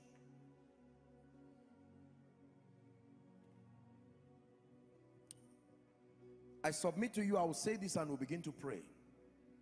People see the things that God is doing in and through my life, and most times most people think this thing is just luck, or this thing is just about anointing. I think it's just an impartation that came. It's not true. Believe me when I tell you, it's not all about anointing. It's not all about just impartation. Go behind the scenes and you will find a pool of blood that still drips upon the altar. Still drips upon the altar. Still drips upon the altar. It is from that covenant of sacrifice, because sacrifice is a covenant. Psalm 50 and verse 5, gather unto me my saints, they that have made a covenant with me by sacrifice.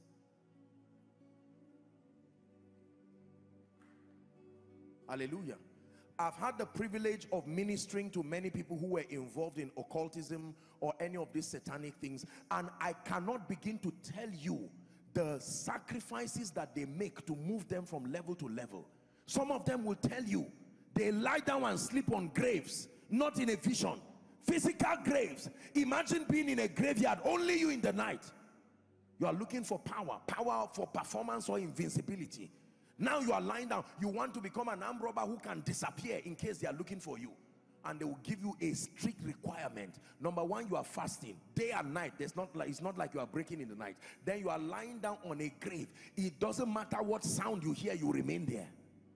And when they are done with those stringent things, after 7 days they come out, and you just come out carelessly and say, I know you can't stand against me. Let's think well. Oh, let me tell you the truth, whether it is through the demonic or through spirituality, genuine spirituality, sacrifice is a non-negotiable requirement. You don't stand up, you don't read your Bible, you are not serious. You see someone who day and night, he has interacted with spirits physically, and he comes to stand and say, I will kill you, and he say, God forbid I won't die. You will be surprised. Our walk in this kingdom is based on the covenants. Your covenant is a voice. It can stand to amplify what you represent. There are spirits, when you speak to, they know what they see. Jesus, I know. Paul, I know. Ask them what they are seeing that makes them count those names. The sons of Sceva had zeal. They went to cast out demons just like that.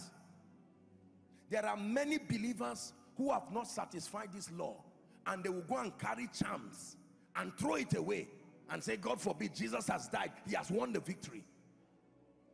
And you find out that people start dying endlessly because they taught something that did not come by sacrifice. Redemption is real, but the administration of mastery in this kingdom subscribes to the law of sacrifice. Not even Jesus evaded it. When Jesus hung on that cross, you thought the Father would see him crying and says, enough. The Father left him there till he died. And that is the Father who is love. And the cry of Jesus, Eloi, Eloi, lama sabachthani. You thought the Father would say, no, no, no, my heart of love. Jesus still died there.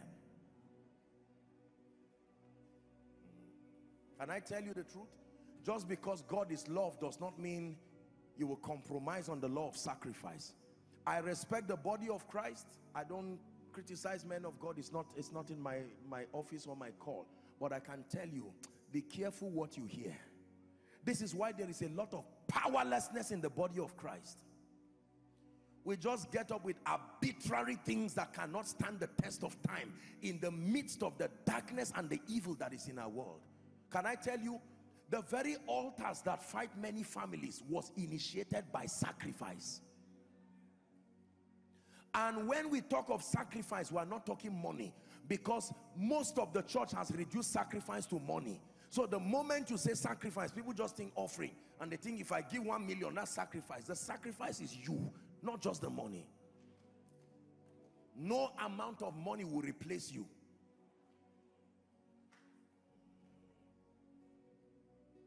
That you go back and you say, Lord, it is not a difficult thing for you to change my story and grant me mastery. It is not a difficult thing for you to lift me. Something must be the limitation. And I share with you just one law for tonight. Death. Death. The sacrifice of total, complete surrender. Can you empty your account if he asks you to? Can you pack all of your clothes? Can you give up your cars? Can you give up your houses if he asks you to? I'm not saying you should do it. You see now, all that emotional prayer now has been wiped away by what I'm saying, because these are real things. These are the strings that stop you from moving forward. Pilots will tell you that the lighter a plane is, the easier and faster it can fly. Is that true? The heavier a plane is, in fact, there are times that based on the size of the plane, they can reduce the luggage down so that it does not affect it at flight.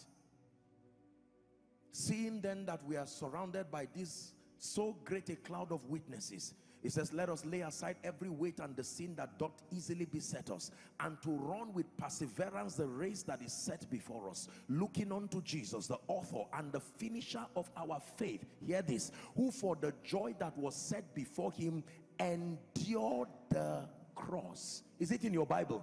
Who endured the cross and despised the shame? There is endurance when it has to do with being a master and a giant. You watch these Olympians and you see what they do. Watch these boxers, the world champion in everything. Sometimes you see them in the morning in a country that has ice and snow, and you see them walking out. They are sweating, but they are walking out with awards in their house, yet they are walking out. And you are asking, what else are you looking for? That is what it takes to remain there.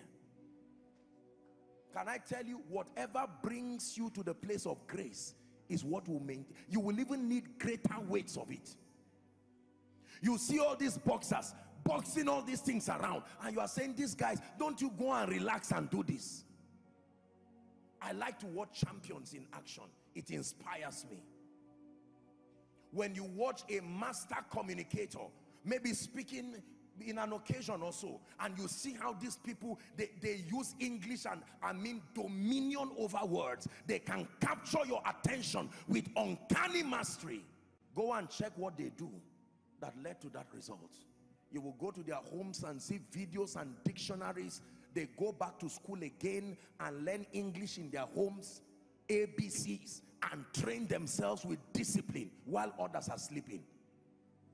Go and ask the chef what makes him so exceptional that one meal can be as much as $1,000. One plate. What is in the plate? Find out.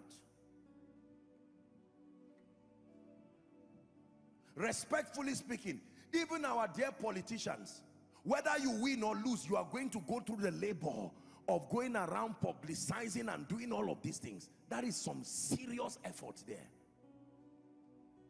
Go and ask some of the wealthiest CEOs around the world. You will see them in office over time. Even when those they have employed have gone home, some of them will be there. They may sleep in the office. Sacrifice. It is only when it comes to the body of Christ that we just believe that because Jesus has done everything, we just throw it away and just assume that it's at work in my life. But you see that the results don't show, dear people of God. It's why the church remains powerless. It's why the church remains. And for many people, all we know about sacrifice is praying and fasting and study of the Bible. So the moment I'm praying, the moment I'm fasting, the moment I'm studying scripture, I just believe that I'm going through the sacrifice for greatness. Not so. Believe me, there is something beyond prayer, fasting, Bible study. It is you being the living sacrifice. Upon that altar, Lord, I have lost the ability to tell you no. What you desire is my desire. If you tell me go left, left I go. If you tell me go right, right I go. Whatever you tell me, that is it for me. If you tell me leave ministry, that is it. If you say go back to ministry, that is it. Have you gotten to that point? Believe me, if you get to that point, you will see something about God. God will brand his hand upon your life in a way that will cause your world to marvel. This teaching tonight is leaving you with two options. One, to continue doing Christianity the way you are used to doing it, or to say, I take God seriously. From this teaching tonight, I may not know all it takes, but this one law that I've found, I have heard, for some of you for the first time, others a reiteration. I'm going to subscribe. Let nothing and no one be so great in my life that it takes the place of God. If that becomes your prayer and you mean it with all your heart, you will count testimonies like the sands of the seashore, because your life, things you prayed for and the ones you did not pray for, you become a friend of God. Let's pray. Don't forget what I have told you, that in this season I discern very strongly that the giver of all good things is coming to his body again, and there will be strange distribution of new things. God is going to come to believers. There are people who will be enthroned at higher levels. 1,000 cubits is about to be measured over many believers, and some will shift into deeper levels of power. Some will shift into deeper levels of influence. Some will shift into deeper levels of wealth. Make sure you subscribe for what God is doing through sacrifice, so that you don't become part of those pointing fingers at people and saying don't mind them, they are just lucky. Or no. You must make up your mind. Is someone ready to pray? I give you 2-3 minutes alone with God before we do a general prayer. Please, no distraction. Let's respect what God is doing. I want you to cry before the God of your salvation. Lord, purge my heart, purge my heart. Bring me to a point of total surrender. May nothing be too much to give you. May nothing be too much to hand over to you. You gave me everything, the grace to give you everything.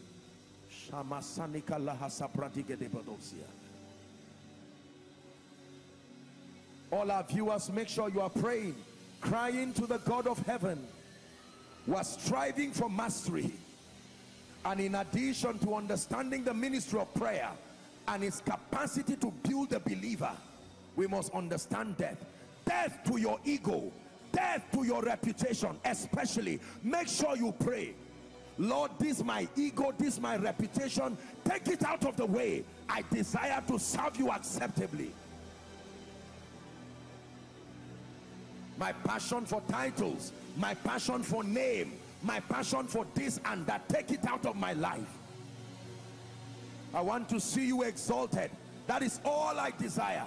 Jesus exalted, Jesus enthroned. Enthrone him beyond your business, enthrone him beyond Koinonia, enthrone him beyond Joshua Selman.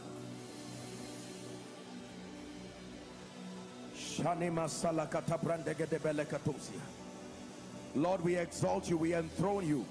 Purge our hearts, purge our hearts, purge our hearts, purge our hearts. Grant us the grace. Let nothing, let no one, let no lifting be able to take your place in our lives. That which you want is what we also want.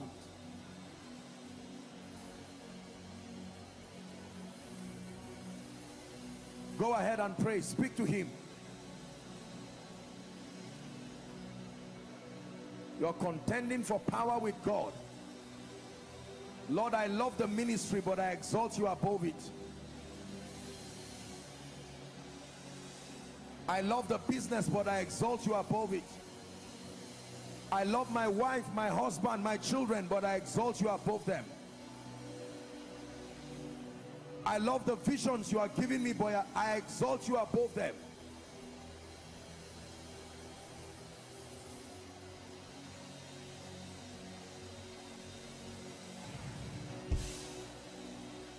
One more minute. You are praying to the God of heaven.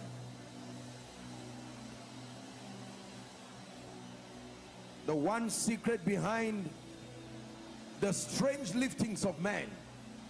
The one secret of the kingdom, behind the mighty and the marvelous hand of God over the life of an individual. You will see God arise for you in ways that will surprise you. He will give you even the desire of nations, because you would have become his friend, hiding no secret from you, opening you to deep truths in the spirit, empowering you in unusual dimensions, wisdom beyond the realm of men.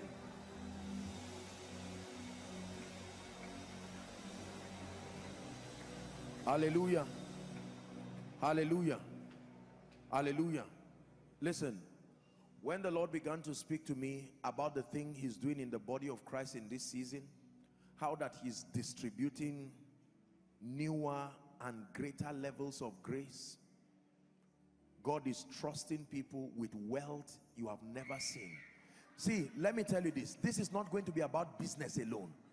I understand principles of value, but this one is God trusting people, seeing that my last treasurer betrayed me, that I'm still looking for more. And now you are saying, Lord, I will be a faithful steward, and God will give you what is equivalent to the wealth of nations. There are levels of anointings that will make men will walk like gods upon the earth. It is true that their words become like the word of God, spectacular manifestations of his power, that you look at them, you know that this is a man backed by a strange altar with blood dripping on it. That we will stop being storytellers in the body of Christ And indeed we'll be proof producers, even by the Spirit. The secret, beyond fasting, beyond prayer, is death. There is nothing in my life today, I submit to you by the grace of God, that I cannot give God. There is nothing in my life today that I cannot drop at the altar. Nothing. The worst that can happen to me in this life is that I die. And even in death, we have cheated it already in victory.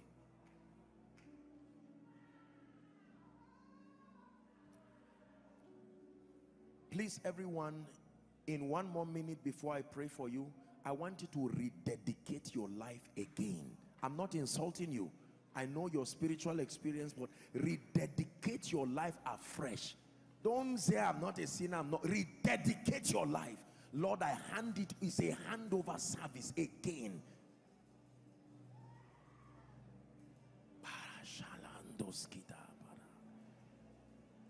Shida shila saba zupradikateski anahasia.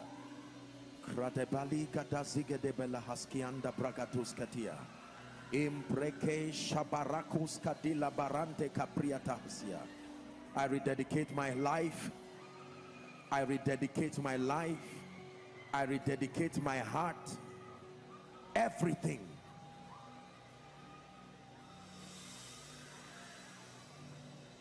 One more minute. Just pour your, I rededicate everything. For some of you, you are even saying, Lord, let's start afresh again. I don't know the name of what I've been doing, but I can be sure by this message that I've not been serious. Lord, I'm willing to start afresh again. It's better to start afresh than to keep roaming around in pride and ignorance. I can start afresh. We're wrapping up.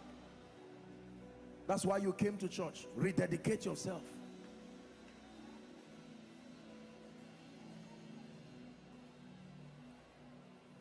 Hallelujah. Now listen to me. Let me tell you this. I don't mean to insult you, but the way many of us live our lives, it is proof that we do not yet acknowledge the authority of Jesus over our lives. We are the masters of our own will.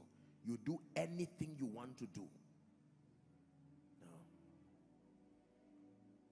He that strives for mastery is temperate in all things. Are we together? You cannot live your life anyhow. Anything that just comes into your mind, you do it. No, it's not done that way. And I know when you speak like this, most people feel, oh, this is a liberal society where, well, you can choose to believe what you want to believe. But I am telling you, if it is the God of the Bible you want to walk with, it says the love of God constrains us.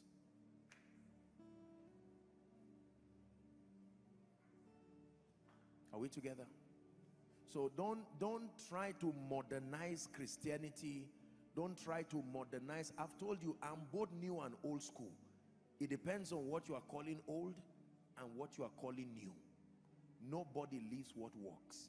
This is a word of caution, because thank God for westernization, thank God for technology, but many of us have become victims of these things.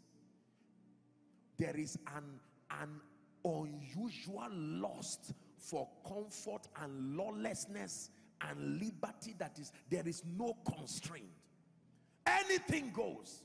It's a social world. I tell you, you will not do business with God that way. I don't insult your pedigree. The choice is yours. But if it is the God of heaven, you must be prepared to go back and say, Lord, I am ready to subscribe to the constraint that brings mastery. Even in the secular, those who are champions are constrained. There are many things they want to do, but they are not given the liberty to, by reason of what they seek. Who for the joy that was set before him endured the cross. Be careful. Many of us are jumping into all kinds of things. No restraint, no constraint, no nothing. You don't care. After all, I'm just a Christian. After all, this one will happen. I don't study my Bible, I don't care. I don't pray, I don't care. No, nothing. Oh, I'm a Christian. I just come to church. No, sir. No, sir. All those who have written history that we are benefited from them today, go and find out the price that they paid. I'm speaking to us one more minute before we pray. I have to tell you this, because most believers, you don't like hearing what I'm saying, but I love you. Most times when you say things like this, believers become offended because they feel you just preach and leave me to live my life anyhow. I promise you by God, whether it's God or Satan you are serving, you live your life anyhow, you will not go far with any of them. Constraint is related to mastery. You must be able to constrain yourself. Can you pray that one prayer? Lord, grant me the grace that I will be able to constrain my life for the sake of the place you are taking me to. Relationships you need to cut away from. People you need to cut away from.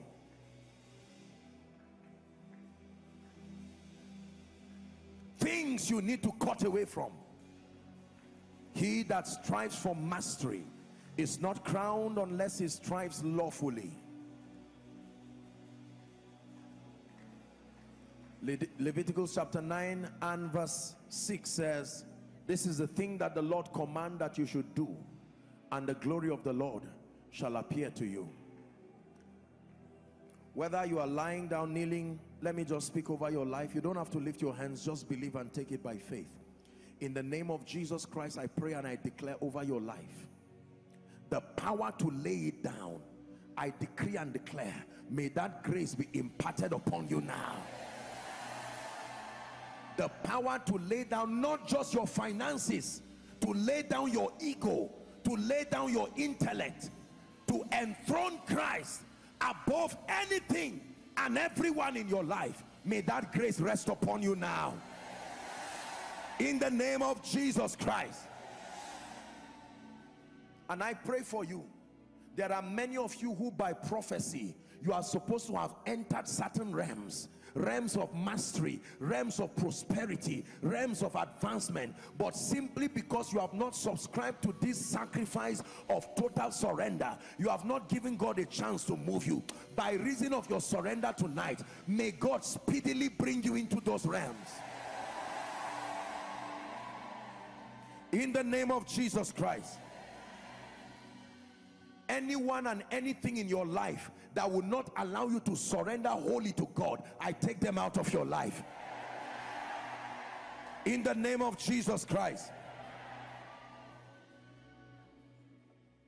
And I pray for you, whoever has laughed at you based on your sacrifice and your dedication towards God, in the name of Jesus, help them please. I pray by the power that raised Christ from the dead, may God use the strange results He will bring upon your life to answer them back. Hallelujah. Please let me encourage you, as you go back home, go and edit the things you listen to. Go and edit the things in your house. Don't say it does not matter, for God's sake. You must culture yourself and trust God for grace to give you a new beginning. Let me make the altar call. Our time is fast spent. There's no need cajoling you after a cry and a prayer for sacrifice. You are saying, Apostle, this message tonight is for me. I have violated the first law. I cannot say for sure I have surrendered everything. I may be inside, I may be outside, across the balcony, but I want you to give me a chance with Jesus. Some of you may be saying, I want to rededicate my life to Jesus Christ. Wherever you are, I'm going to count 1 to 5. Please, let's minimize movement and allow those who need to come out to come out. We're wrapping up already. Wherever you are, make sure you don't sit back. Nobody will force you, but this is a decision between you and Jesus. Young and old, rich or poor, male or female. I begin my counting 1 to 5. Run to the front like there's fire on the mountain. 1. Koinonia, let's celebrate them as they come. Come to Jesus. Come to Jesus. Give him a chance to have a new beginning with your life. If you're coming, please hurry up. Run to Jesus. 2. Seeing then that we are surrounded by so great a cloud of witnesses, the Bible says, let us lay aside every weight and the sin that doth easily beset us, and to run with perseverance the race that is set before us. 3, are you coming? Please clear the way for them. Koinonia, celebrate them.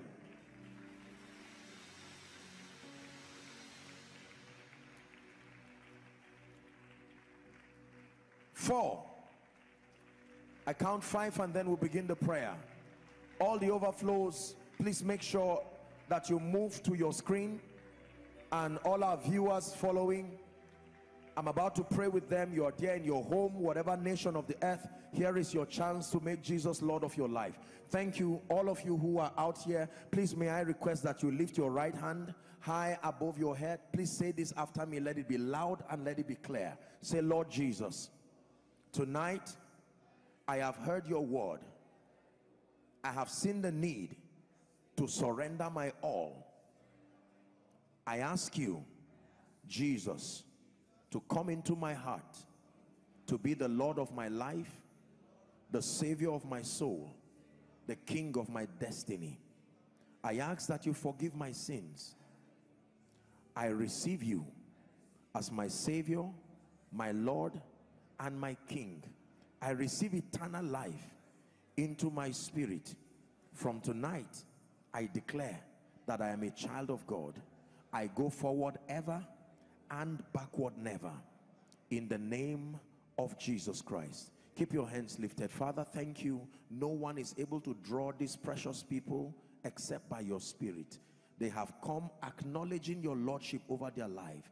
By the authority of Scripture, I declare your sins forgiven, and I decree and declare that the power of sin, Satan, hell, and the grave is broken over your life. In the mighty and marvelous name of Jesus, I declare that you are recipients of the life of God. You go from glory to glory. I commend you to the ministry of the word and the ministry of the Holy Spirit. By this I pray that you be grounded and established in righteousness. You go from glory to glory and grace to grace. In Jesus' name I pray. Amen and amen. Thank you for making this bold decision. May I request that you follow the counselors. They are waving their hands just at my right, which is your left. All of you in concert, please do well to follow them. They'll have a word with you just within a minute or two, and then you'll be back. Let's celebrate them. Thank you for your patience. Just 2 very quick announcements and we're done for tonight. Hallelujah. This is from the security department. The security department is open to absorb new members. The opening closes on the 24th of April. That's a Sunday, by 12:59. So all interested persons, you want to be part of our security department, you are a military man, paramilitary, or you are trained in and around security, intelligence, you work with the DSS, you know, anything that relates to security, you want to be part of this department, you can wait at the PR stand or meet any of the security officials, but preferably the PR stand, and there'll be a few people to receive you and communicate further with you. And then the media department, our media department is now open for new members. All interested persons can send their applications to Koinonia Media Abuja as one word, Koinonia Media Abuja at Yahoo or Gmail. Is it Gmail or Yahoo? Okay, so you work with, I think I have Gmail here, gmail.com. Please correct it. Let's know what obtains, so that application closes on the 24th of April. And if you are here and you're already determined to join them, you can also wait at the PR desk just outside the main auditorium, and a few people will come to attend to you in the name of Jesus Christ. Hallelujah. Now next week, it's a 2-part series. We'll wrap up the 2-part series next week. I'll be teaching you some other things, some other laws of the kingdom, and then we'll have the time to pray. But we're going to be fasting. Please discipline yourself. You can fast and break maybe from 3, because I know that most people from 10, 11, there are people already here waiting. You can plan it. So Sunday, discipline yourself. You will not die.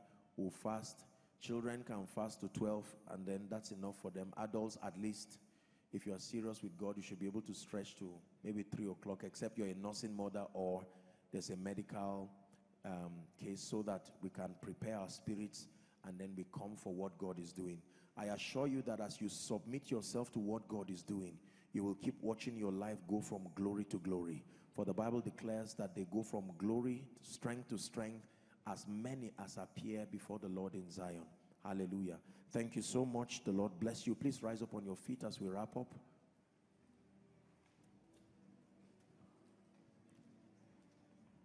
The Lord bless you in Jesus' name. Let your week beginning be a profitable one in Jesus' name. May the mighty and marvelous hand of God rest upon you. I declare upon you that the lines are fallen for you in pleasant places. You go from glory to glory. Your life becomes a representation of the grace and the power of God.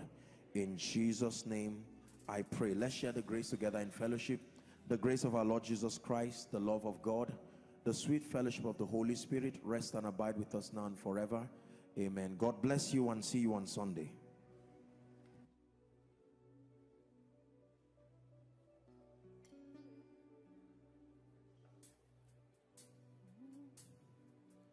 Take over, Jehovah, I have come to the end of myself. Take over, Jehovah, I have come to the end of myself. Hallelujah, hallelujah, I have come to the end of myself. Hallelujah, hallelujah, I have come to the end of myself. Take over, Jehovah, I have come to the end of myself.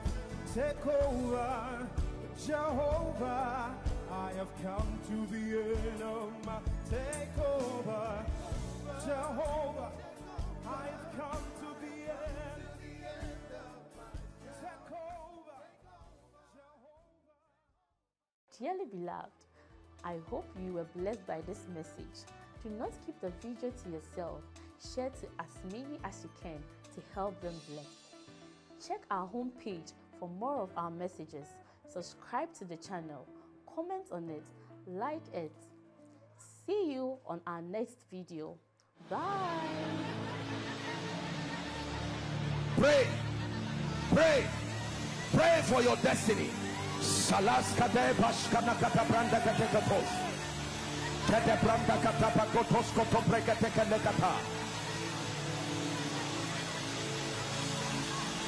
The phase of development.